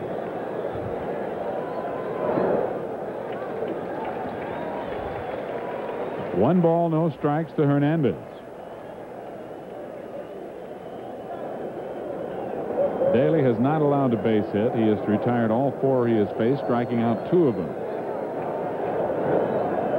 A little bit low. 2-0. Had Herr hit his home run in the top of the 2nd inning after Hernandez had given the Mets the lead, and the Mets already had the lead, well, then obviously Hernandez would have been credited for the game-winning RBI.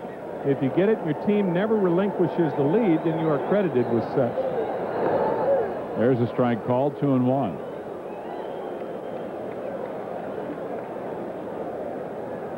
I'd forgotten about Herr's home run.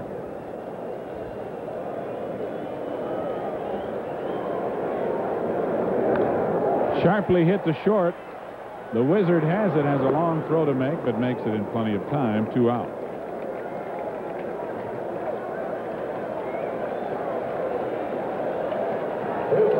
That'll bring up Gary Carter. Carter, with a 10-game hitting streak on the line, has grounded out all 3 times up.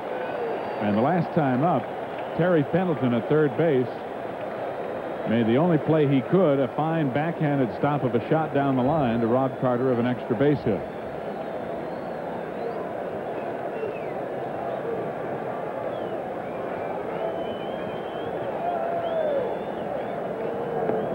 Breaking ball misses. Ball 1. I think you'll see Gary trying to go for the pump. He may not admit it. If you're in a situation right here, you're going to try to choose a pitch to jerk out of the ballpark. 2 out, nobody on. A little delayed call from Terry Tata, but it's 1-1. And your club up by 1 in the bottom of the 8th. A perfect time. Leave your feet. Go for it. Right. 2-1. That's a good pitch right there because if Daly missed, he was going to miss inside. Now he'll probably go back out. When a pitcher does that, he prevents the hitter from technically taking the outside part of the plate and really drawing it toward him. And Carter very adept at hitting balls away. Breaking ball and a one-hopper picked cleanly by Ozzie Smith, and the inning is over. Well, this is picked cleanly, I'll tell you that.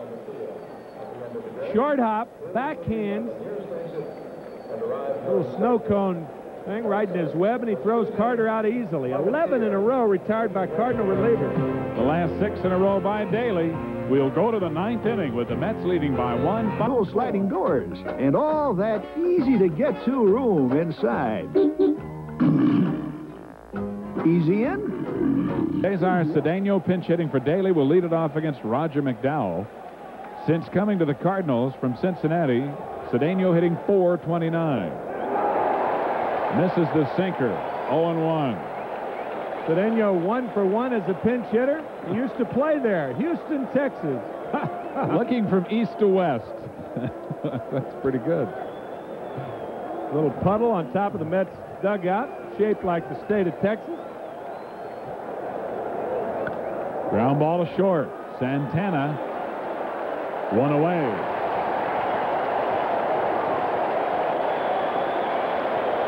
And now Roger McDowell will face the 2 St. Louis Rabbits. Hernandez with a little pep talk behind the mound as Vince Coleman comes up. Coleman is 2 for 4.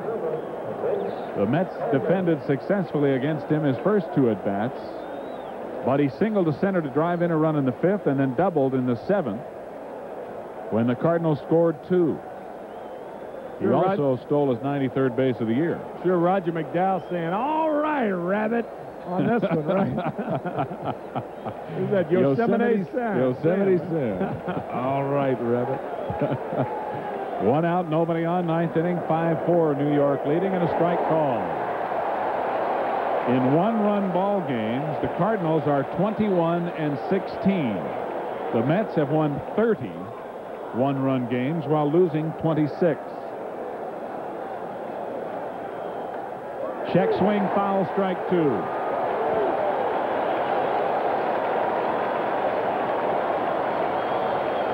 Well, the Mets have buried the ball in on Coleman all night. He had a broken bat base hit to drive in a run in the 5th, and he doubled down the line. We'll see how Carter and McDowell work him on this very, very important at bat. And the crowd standing. Might be a good time for a fastball away.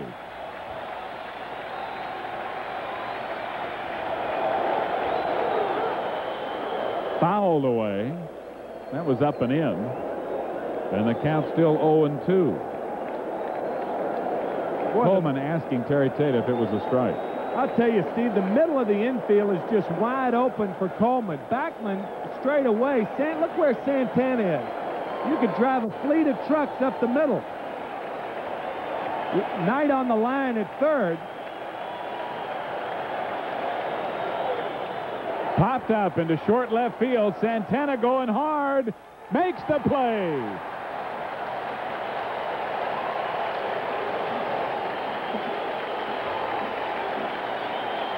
Two out in the 9th inning.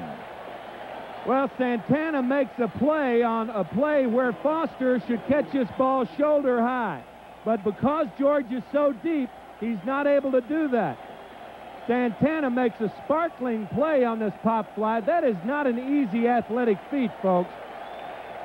With McGee, you got to respect his power, but not so Coleman. McGee is 0 for 3. His league leading average, as you see, down to .359. He drove in a run with a ground out in the 7th And he takes the ball inside. Willie has grounded to Hernandez at first, popped up to Backman in short right field, walked, and grounded to Backman when he drove in the run in the 7th inning. 2 out, nobody on, 9th inning, and a 5-4 New York lead in the first of 3 big ones. And a ground ball that McDowell should handle, and the Mets win.